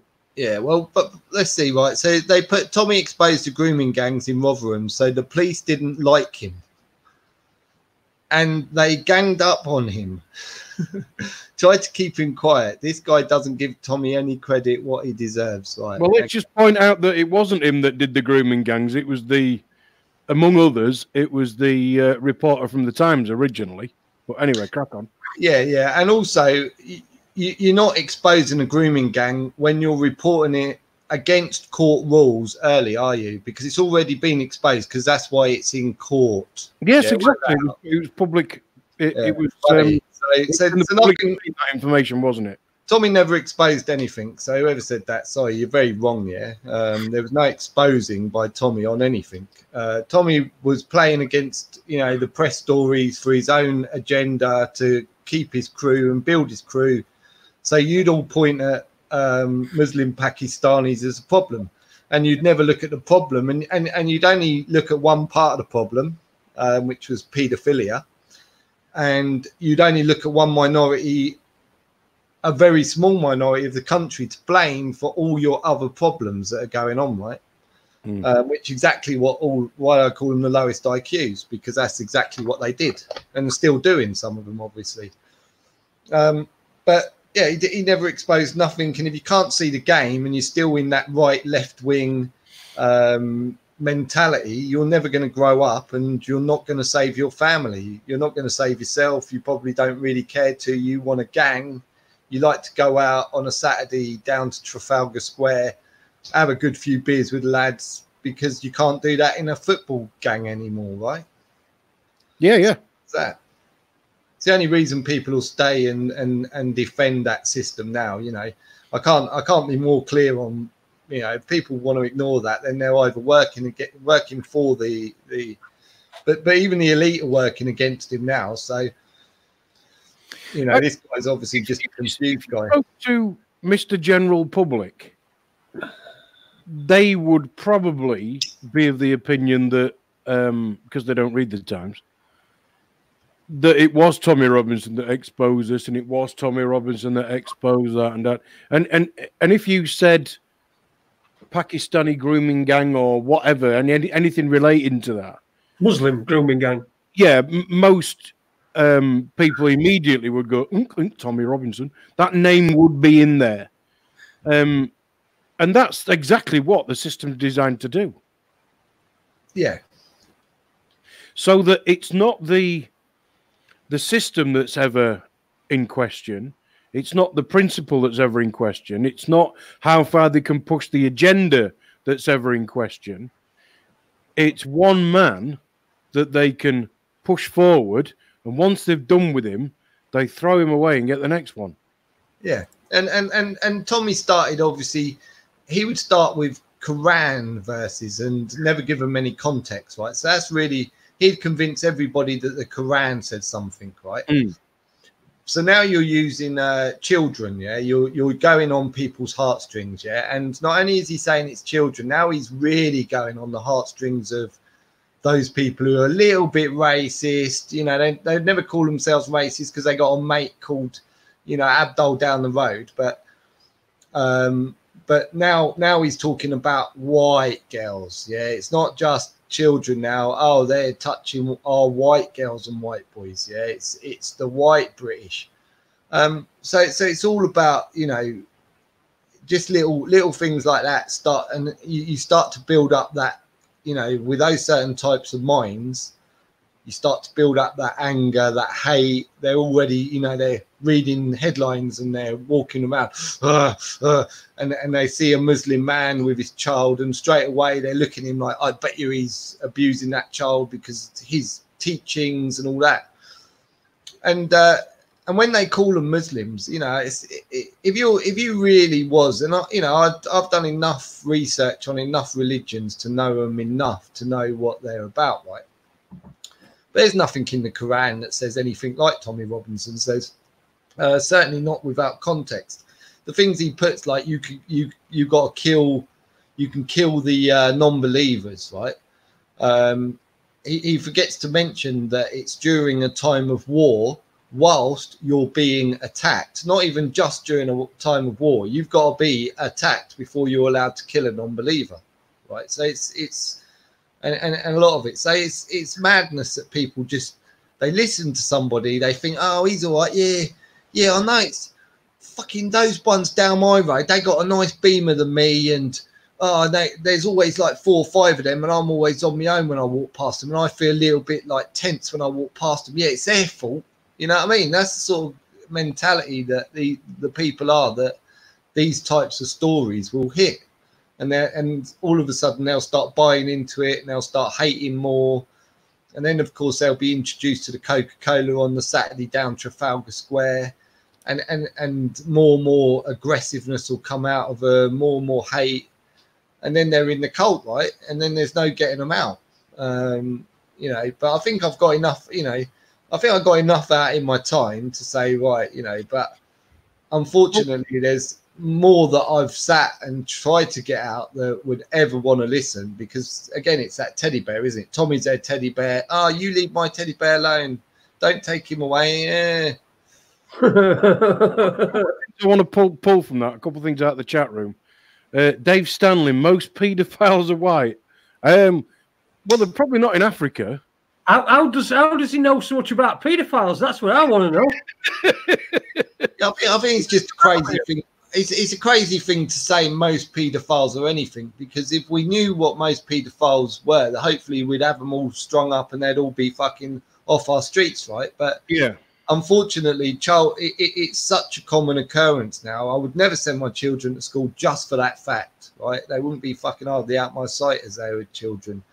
But just for that fact would be enough for me not to send them to school. So you can do it for the safety of your kids if you're not going to do it for the welfare of their minds. But it's crazy for people to start pointing fingers at minorities, colours, races. You know, the fact is we've got a big problem because it's becoming normalized. We know where the stream of it starts at, but we want to go for the smaller men first and then pick the larger ones later. And you know, you're already planning to fail, aren't you, when you go that way into it? So as long as people want to not point at, you know, and keep voting in their governments, keep funding the people who are responsible for all of this, you know, you can't help them, can you? And you'll get a lot of arguments. You know, the smart people will tell you, oh, no vote is no say and all that sort of shit. But phew, good luck. Oh, you know, I was gonna say a paedophile. You do a paedophile joke, but I don't think I'll do it. I don't think I'll do it. No. In fact, fuck it. I will. Out the chat room as well. The what? Sorry. Just another one that I just want to pull out the chat room if I can. Yeah, go on. Just something I wrote down when you were talking about different religion. I wrote down King James Bible. I remember when they had all the Bibles in these schools were taken out and replaced by a King James Bible, and apparently schools in England, I don't know about Scotland, Wales or Ireland or whatever, but apparently in England, the only Bible they can have is a King James Bible. And then Cakehall has put King James Version, translation possibly by Francis Bacon. Freemasons know the hidden truth. They must allow us access to the truth. Weird code of ethics. It's all kind of in there, isn't it, really? Because if you've got the Old Testament, then they just leave out all the bad shit and just write the New Testament. And then they go, oh, fuck that, we'll not have that anymore. We'll just have the King James Version. Like, it's like a dictionary. You know, why do you need to change the meaning of a word? If you're not trying to trick me, why do you need to change the meaning of a word? If you're not trying to trick me, why do you changing what's in a fucking Bible? It's just a question. I think that the Bible's clearly been altered so much. You know, you could say some of it's true, but which parts are true, right? So you can't decide with the original Bible anymore. That's for sure. So I think religion in itself, to me, it's written by man, so it's probably again it's times like now, yeah, where people start to write out, or beginning of new times, or you know, but it's times like now where people are like, fuck, this is what's going on. Maybe if we get people back into, and maybe the books are there to get them, to try and get them back into spirituality, right? But the problem with God is it's not God belief that's the problem. It's religion that's the problem. When you start to name what you hope for after you die, based on whether it's mythological, based on your own mind, whatever it is, as soon as you start to name that, and then more and more people, you know, why can't you? Because even most religious people don't have all the same ideas, even about their own religion, right? So they're not really all that religion or that religion. Of course, some of them are far more dedicated to it than others. But it's like as soon as you start to give yourself another label, you've stopped thinking, right? You've kind of like, well, I've decided on that, and that's it. There's no more thought. Whereas something like God and the afterlife and what happens to you when you die, really is, even with the religion, I'd imagine they're always thinking about it sometimes, like going, well, maybe when I die this happens or that happens. Yeah. What would Jesus do? Yeah, but why people want to make fact out of hearsay, you know, just complete hearsay, where there's no link to the person who originally said it, really, right? I know even in Muslims, they say they've got a link, the family link, all the way back to Muhammad. But again, you know, it doesn't mean Muhammad was sent by God. It means that Muhammad might have just been a smart guy going, fuck, look at the state of this place. There's too much alcoholism here. Everyone's getting drunk on this shit. They're all fucking killing each other, raping.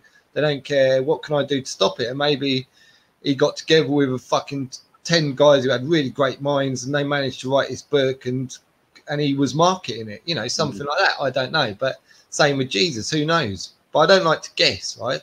But I dare say they were great men, whichever way. But probably all the prophets were great men, right? But it's just a shame that people have to take it to that next extent where they've got to argue and live their whole lives by it, rather than saying, why don't I just be fucking really good as I can, try and help as much as I can with life, you know? If I see a little fucking animal dying on the road, I'll try and save it. If I fucking see an old lady crossing the road and she's struggling, I'll help her, and try and be the better person I can be, rather than just fucking stick to this shit where I know in a lot of these places they're fucking touching children, the ones who are supposed to be the most holiest, right? So why don't I get the fuck out of this shit and just think for myself and go back to man? I'm a man, and well, today I think this, tomorrow I might think that. You know, that's what I do. Like, tomorrow I might think fucking God is a fucking bicycle. Do you know what I mean? I used to get accused of being religious.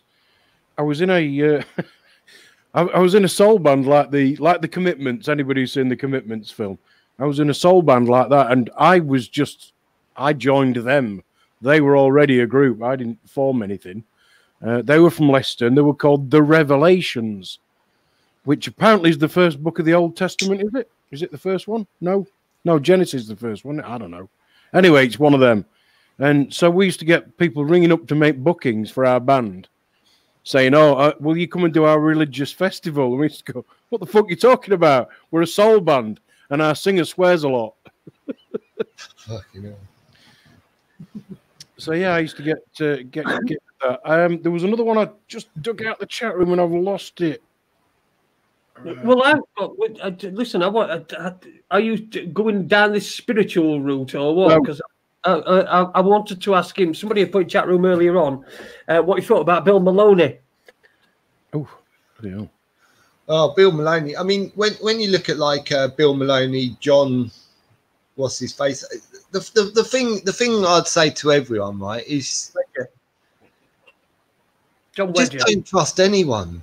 Like literally, especially on YouTube, on Facebook, and all that, because their shills are out in, like, some of these shills you'll probably be able to pay a fucking heroin, a bit of heroin each week, yeah. So that they'll come real cheap. They'll sell themselves real cheap. Others, might have a grandma on you know, death, and they need the money to pay for her medical bills, right?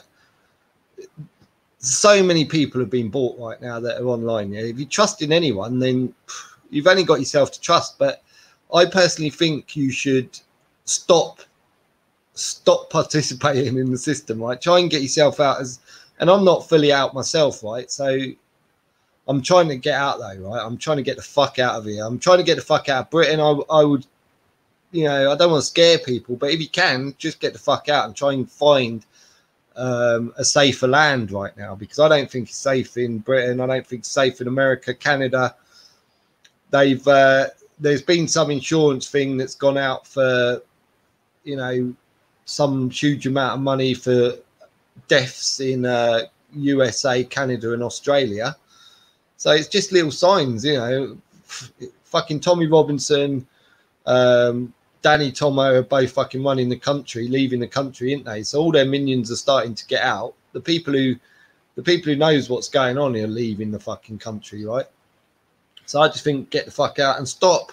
Don't trust anyone. Yeah, go and listen to people, and as soon as they start telling you to vote for someone or telling you to go and form a protest outside London, anything like that, go fucking chill. Why are they trying to lead us into big groups? Why are they trying to tell us to follow poly tricksters? Just stand at the gates at the end of Downing Street shouting Tommy, Tommy, Tommy. Yeah, shit like that. Just stay away from anything that's going to put you into a gang, which a gang turns into a cult, right? As soon as you're in that little group and it's all like you're hating on something or someone and you're all together, and then, you know, you're just getting yourself dragged into hate. And once you start feeling that hate for something, it's very hard to get rid of it, man. And that's when you start to lose your soul, I think. I think when you go through life, a long period of hate in your life, like the Tommy Robinsons, I mean, the whole world's going to need a massive period of what's that stuff where you lay down on a sofa? Oh, rest. Well, like, you know, no, where you lay down and someone talks to you. Oh, therapy. Therapy, yeah. The whole world's going to need a fucking rest period just for therapy, yeah, to start to come to terms with what's happened. If in fact it goes our way, right? Including, yeah, everyone in the world is going to need that therapy, and they're all going to be like, fuck. Now I see, but I mean, there's no evil. There's no evil. Sorry, I was looking at some. Anyway, there's no bad here. There's no leaders here. No leaders. No. Leaders. We don't want you to follow us, but if you want to subscribe to us, please do on YouTube and on Facebook as well. And tonight, if you're watching and you know, if you've enjoyed it, give us a thumbs up. If you've not enjoyed it, give us the thumbs down. Yes, let's get. I wanted to get on to. Go on, Ade, did you want to bring some up apart from just when Mark read that question out? Whoever wrote it, I'm just trying to flick back now. Something Tommy or whatever the name was in the chat room. He's since put that. Oh God, I can't find what he's written. Basically, he's off because he don't agree with Mark. He thinks that Tommy's is as he's portrayed on the telly. All I got to say is please don't spit your dummy out and chuck your teddy out. Just have a listen and you might, you know. Well, listen, people, there are people don't agree with everybody, and if you don't agree with somebody, then by all means switch us up if you don't want to listen. But at least have a listen and, you know, and just I've had my mind change loads of times. I mean, just that when he was talking, when the guy that was watching on Facebook, when he said that he wasn't giving Tommy any credit, well, the reason why he weren't giving Tommy any credit because he knows. His perspective is that Tommy's an actor. He's not getting any credit. No, he didn't do any of this. It weren't him that did all the work and all this stuff. And you know, and I think somebody put as well. I think it was him as well who put that he was in Belmarsh. It was definitely in Belmarsh. And again, I suppose you'd say, well, where do you get that from? It's from a newspaper. It's from mainstream media or whatever. Or, unless you were actually in Belmarsh with him, you're not gonna know at all, are you? One way or the other. As Mark's just said 2 or 3 times, it's where you choose to get your hearsay from. He's right. Because unless I was stood in Belmarsh, I don't know what the truth is. Yeah, everything's hearsay, really, isn't it? Unless you're there. But it's exactly what you say. It's whether you're going to say that guy in Australia knows better than somebody who's in the same town, who knows people, who probably knows people that knows him, right? It's whether or not. But I think with me now, it doesn't matter anymore because, like I say, you can see. I'm going to show you exactly how they work, right? And what I'm going to do is I'm going to pin a story in the thing, and you'll see this guy, right? This guy here, what's he called? It's all about nationalism, just like Germany, right? Mm-hmm. And the guy that I talk about here, he come over to my my YouTube channel, and then he done a video on me. Saying another, you might have seen it. I replayed the video, right? That I'm a shill. Is Shill Destroyer indeed the biggest shill of them all? Right. And he didn't say anything. He didn't say anything in it of why I was a shill. Right. He didn't say anything in it why I was a shill. But then you look at his page, his thing, and this guy, I recognise his voice, and I'm sure a lot of Tommy Robinson supporters will recognise his voice. And he was a big Tommy Robinson pusher, but now he's like anti-Tommy. He's outing him, right? And guess who he's pushing? He's pushing the BNP and Mark Collett, right? So I've done a video to literally show this, like, so people can't say, "Oh no, you're just." But obviously, I couldn't put it on YouTube because I'm banned. So I put it on BitChute. So what I'll do is I'll link it. So if anyone wants to watch it, they can do. But it's only a couple of minutes. So it's not going to bore the shit out of you forever. But yeah, well, if you get us link, we'll pop it in the description below when this is all over and done with. Oh, cool.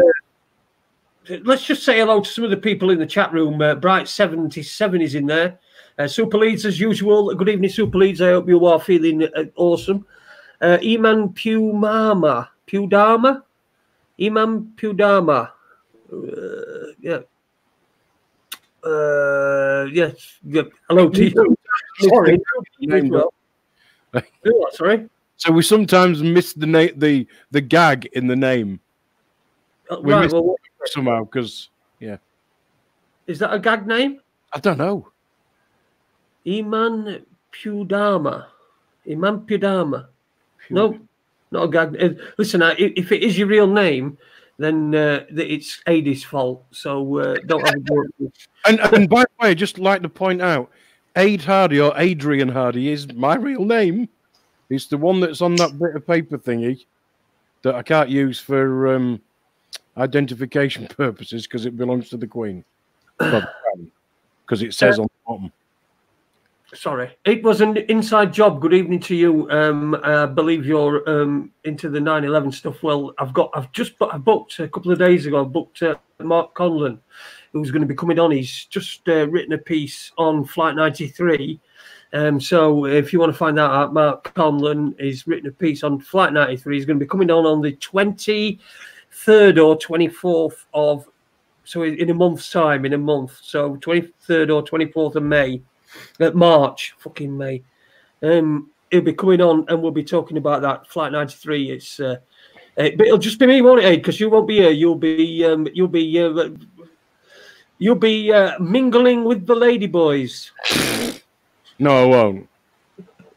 You don't have to say. I'll probably be out. I'll probably be out on my mate's boat actually. Oh well. Yeah. What at that time? You got a mate in Thailand? Like I'll be 7 hours ahead in Thailand. Hey, Mark, you go on. You asked Ade something. You got a mate over in Thailand? Yeah, got a couple, but one in particular is a really good lad. Yeah. You're definitely going to be retiring and going to Thailand then. Well, yeah, exactly right. Yeah. To be honest, and you know, really, I have got to the point where I just can't take any more of this shit. Yeah, same. I don't want to. I don't want to feel the need to do this, and the reason I feel the need to do this is for my own therapy. But I really wish that the world is or was, as it seems, a real place. I don't want it to look like it does, but I want it to be real, and I don't want any of us to think anything other than the world is fluffy and wonderful, and because that's how it should be. But sadly, it isn't. But I've just got to the point where I just fucking just don't want to know anymore. I just want to piss off. That name I couldn't pronounce. Iman Budama, you know what it is? Name backwards. Yeah. A made-up name. Backwards. Yeah. Bollocks. Like I said, we often don't get the gag because we don't. We are a bit slow, though, aren't we? Really? I mean, we are sat here smoking. Really. And Mark as well, because he never fucking thought of it either. What was that? What did I miss? Round. Ooh, okay, go on. Sorry, go on, Mark. Well, sorry, what did I miss? Somebody's name. Somebody in chat room would put their name. Oh, okay. And I tried to pronounce it, and it was a made-up name backwards. And we said we were a bit thick, but you must have been as well because you never noticed it. Well, I'm not looking at the chat, to be fair. I've got it on the StreamYard. So now Cardini, this virus might stop you flying to Thailand, Ade. No, I can't fly. I need an A380 to do that. I won't be sitting upstairs. I'll be sitting downstairs. I had a phone call from a friend the other day saying, are you really going to go? Aren't you bothered about breathing the air in the plane? Sharing your air with some... No, really. No, not at all. There's only one thing that's going to stop me going, and that's if they actually cancel the fucking flight. Because as we know, I mean, the amount of people who've said to me today, oh, there's 2 people in Alamshire Hospital have got that coronavirus, you know. I've got to go to Alamshire tomorrow because I'm having my bowels seen to. What do you think? In the same fucking building. You should have said, you should have said, you should have looked after your fucking bowels then, shouldn't you? Honestly, I've had a woman actually say that to me today, and another one say that she's got an appointment. Sorry, a bloke say he's got an appointment. And what did I think? I think you've got an appointment, and if you've got an appointment, you feel you need to go, you should go. If you don't feel you need to go, then don't. But for fuck's sake, why does somebody's got a cold, so you're not going to go? Really? The panic, right? I just think the guy who was the bus driver who drove them from... Where is it the plane landed? I want to say RAF Bryce Norton. Is it Bryce Norton they're flying him into? No, it weren't. It were an Air Force base, though. Yeah, it's the same one they always use, and I can't remember. It weren't.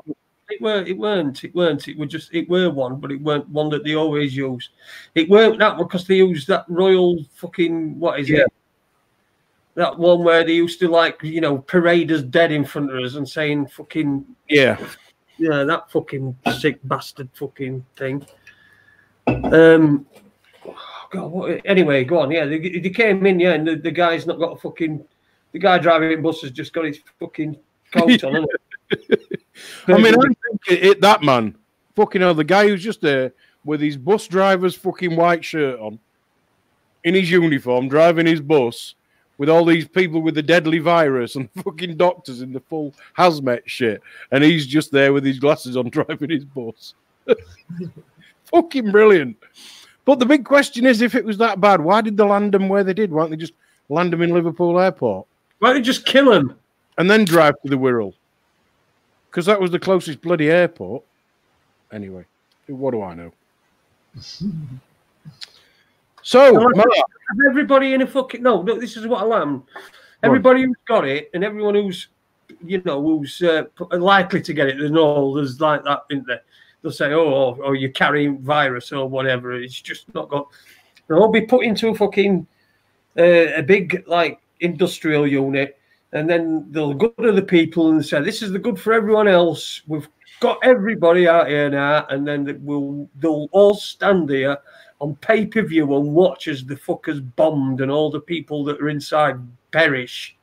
That's what sort of world we're sort of heading to. Sort of, I keep saying. People will be baying for blood. Kill them! Kill them! They've got the virus. Kill them! Yeah, zombies. Yeah. Zombie apocalypse type thing. Yeah. You sneezed. You must be a zombie. Have you the mainstream media are now encouraging people to hate everybody because you could have the coronavirus and not even know. So therefore, you've got to be suspicious of everybody, even yourself. Yeah, I'm suspicious of myself. It'll be a time now where rather than having a big beard and having brown skin will be like scary to walk the streets. It'll be Chinese eyes, won't it? Yeah. Fucking hell, our next door neighbours have got them. So it's mine. I'm really scared. I you know. Oh, Bright 77. I don't know where you know, but it's not the no. It's Vanos. Vanos. Vanos. Regarding the coronavirus, on the BBC over the last few days, they are hinting, don't worry about the virus. It only affects the old, infirm, etc. Everyone are okay. What a joke. I've not seen that, so I'll take your word for that. It was an inside job. Do you know, the fucking BBC are just, it's laughable, isn't it? I'm glad I can't watch it anymore. Well, not until Thursday anyway. Yeah. And then I'll only watch it. I was laughing at Adrian's thing. That coach driver is currently in hospital, suffering from extreme laughing. Dear me. Shill Destroyer Mark. We've got about 8 or 9 minutes left if we're going to stick to 2 hours. The floor is yours. What would you like to say?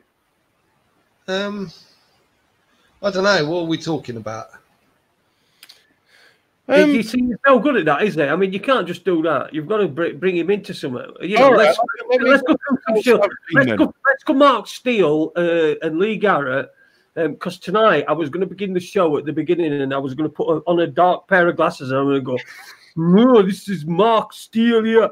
I've stolen from Raconteurs News. We took over the station. If you don't oppose 5G, I'm going to stamp on these puppies. Fucking thing, fuck. So let's get on to him. And also Crane as well, who seems to have turned up again from under whatever fucking caravan he's been sleeping. Fuck, I nearly ran to Crane once, you know that. I nearly ran to him, man. You what, sorry? I once nearly ran to Crane. Like, when I first saw him, like, I had no idea, you know, back in probably, I don't know, 2013 maybe. Right. I thought he was like, you know, obviously I didn't realise he was fucking a shill. And he was at some park bit, you know, doing some, I think, anti-fracking or something he was doing. I can't remember what it was. But he was doing one of his lives. And he weren't too far away, and I was fucking going to go run in there and fucking have a good chat with him. We were going to be buddies, and I was going to see what he thought we could do to save the world. But fortunately, I didn't fucking go. Unfortunately, Adrian didn't you, Adrian? Oh, what? To his thing in Sheffield? Sheffield, yeah. Yeah, well, he was doing that thing on fracking, wasn't he? But before that, he'd hung his hat on alien invasions at the Olympics. Yeah, that even got into Sun. That it did. Yeah, it was so fucking real and true that it even got into Sun. John, Crane is definitely not anti-money. No, he's not. That's very true. Yeah, it certainly isn't. No, he's not anti-money at all. Remembers Ian Crane from back in Dubai. Not Dubai. Yeah, Dubai, wasn't it? No, I was in Dubai at the same time as him. Yeah. I don't remember him, but I was in Dubai at the same time as him. But he comes to I'm oil. not sure what his position within the oil or gas industry was, but Jason seems to believe it wasn't a technical position that he'd got. Is that right?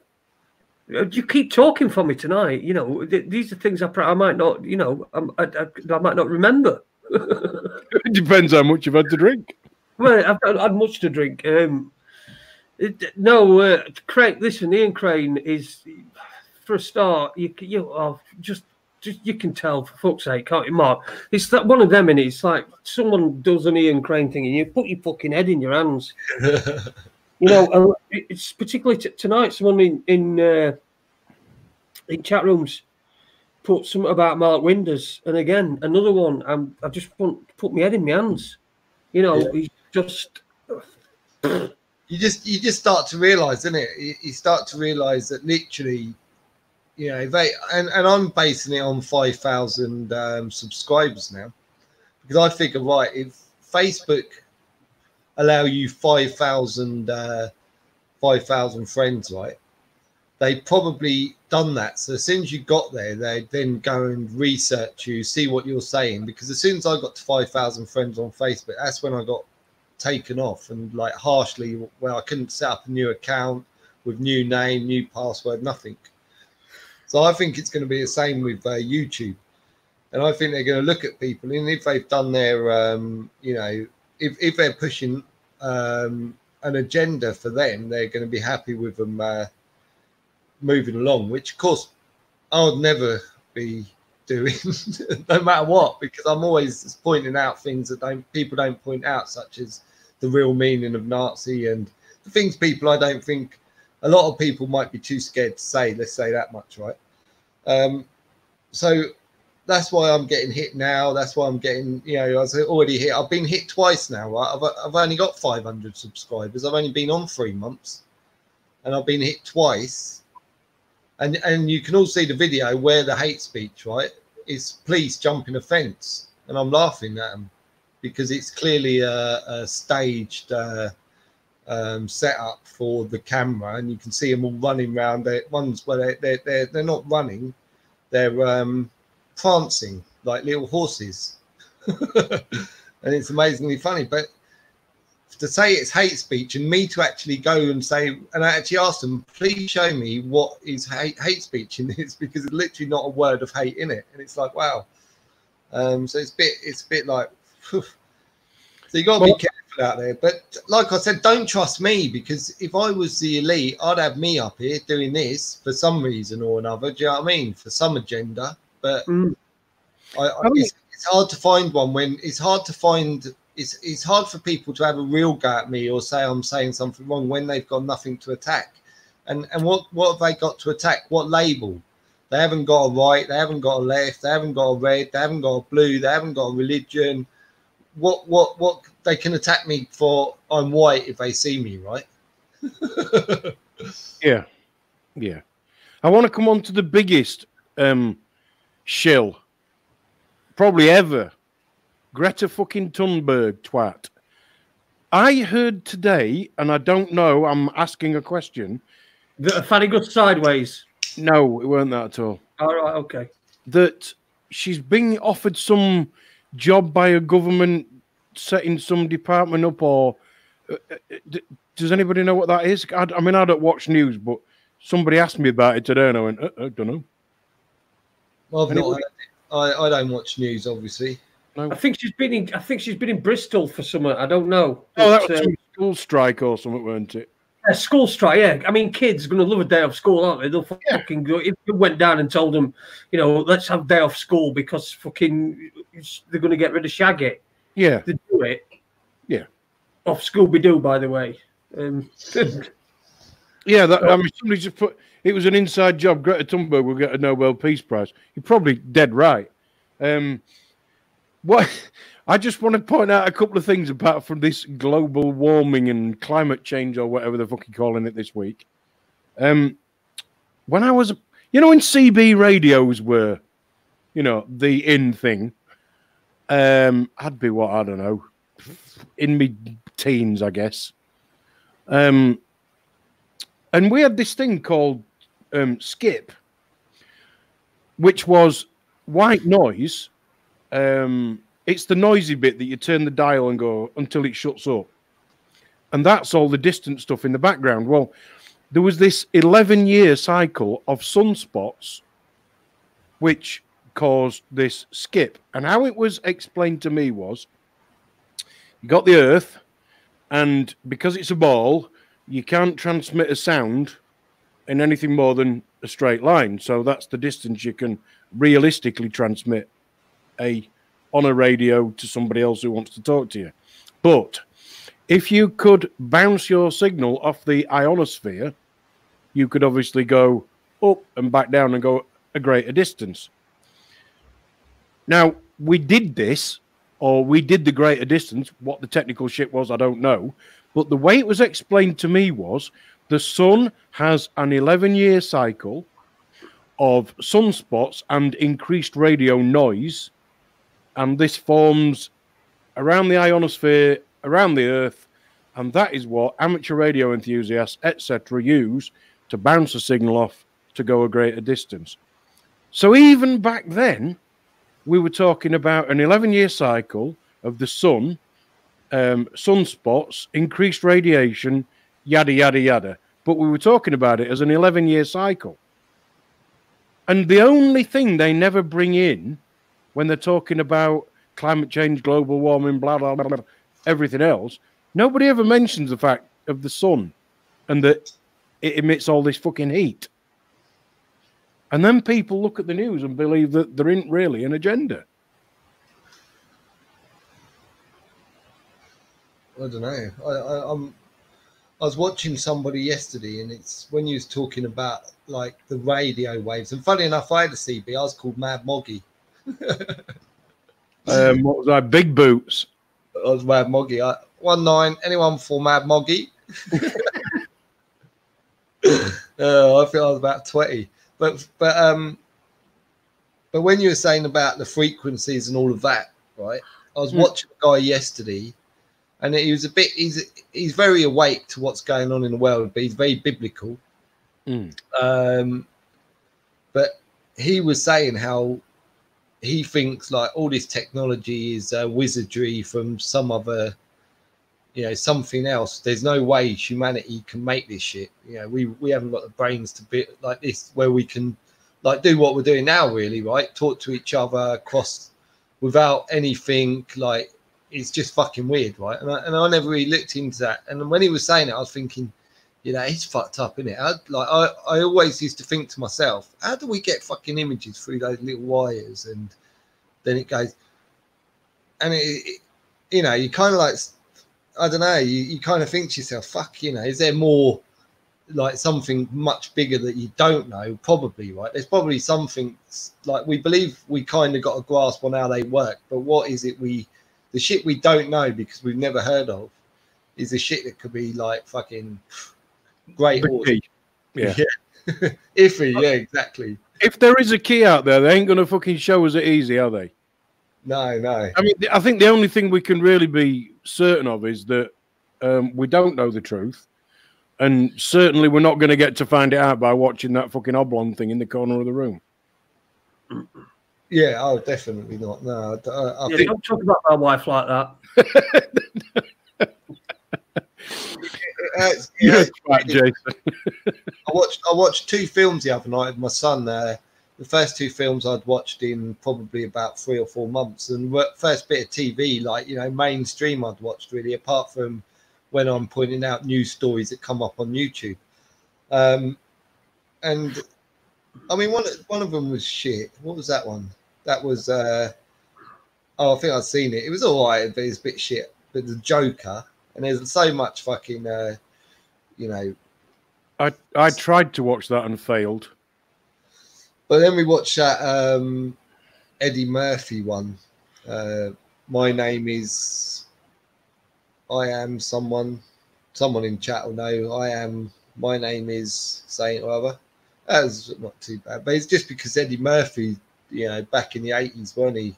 We all loved his films back in the 80s, didn't we? But now I'm still like, oh, is he one of them? Probably.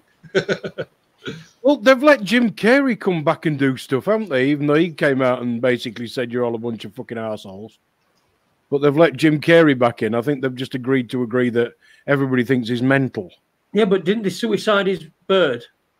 Yeah, well, I'd heard that, but I don't know. I honestly don't know. Oh, it's exciting though. What's going to happen on next week's edition of This Crazy World? The only thing we know is that the shit they tell us isn't really fucking true. Yeah, that's exactly it. That's exactly it. Just don't trust them. Don't trust. You don't need to trust people, do you? You just got to fucking fight until you can get out. If you can't get out, then you got to fight until you can, right? Well, that's right. Well, Shill Destroyer, listen, it's been fucking fantastic, man. I'm getting a bit knackered. Don't know about you two. But I'd ask you at this point where people can find your stuff. But you've got a BitChute account now, have you? Or is that something that you had running alongside as well?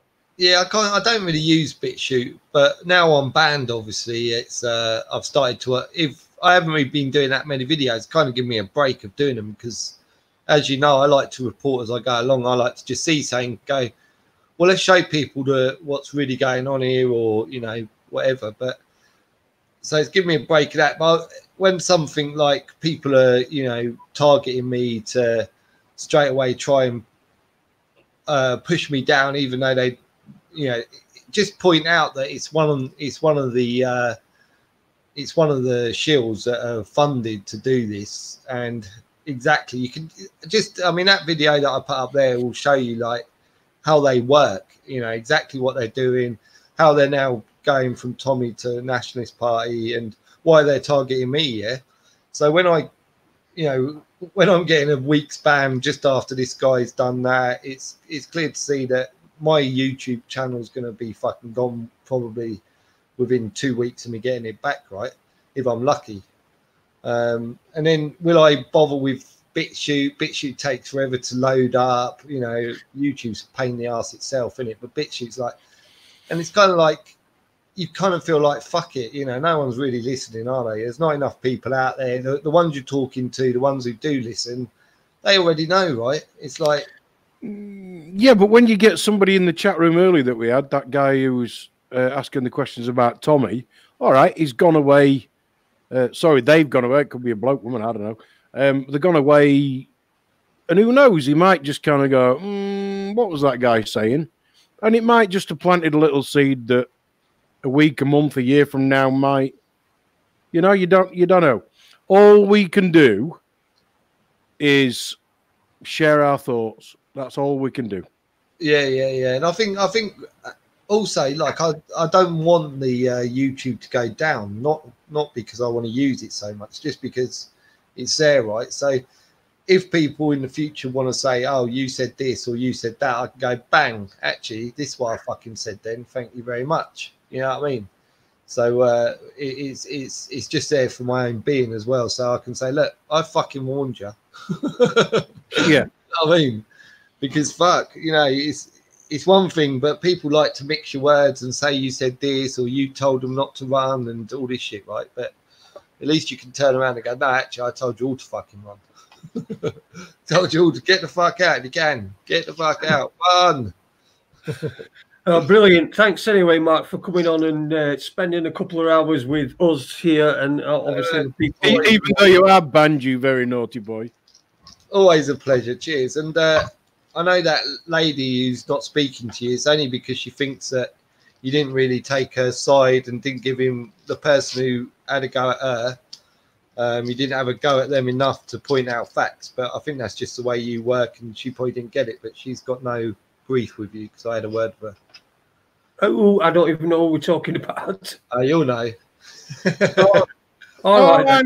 Yeah, I reckon I do. Yeah. You know. Okay, all right. We'll probably something for just after we've ended the broadcast, so you can tell me. Hang about at the end, Mark, because I'm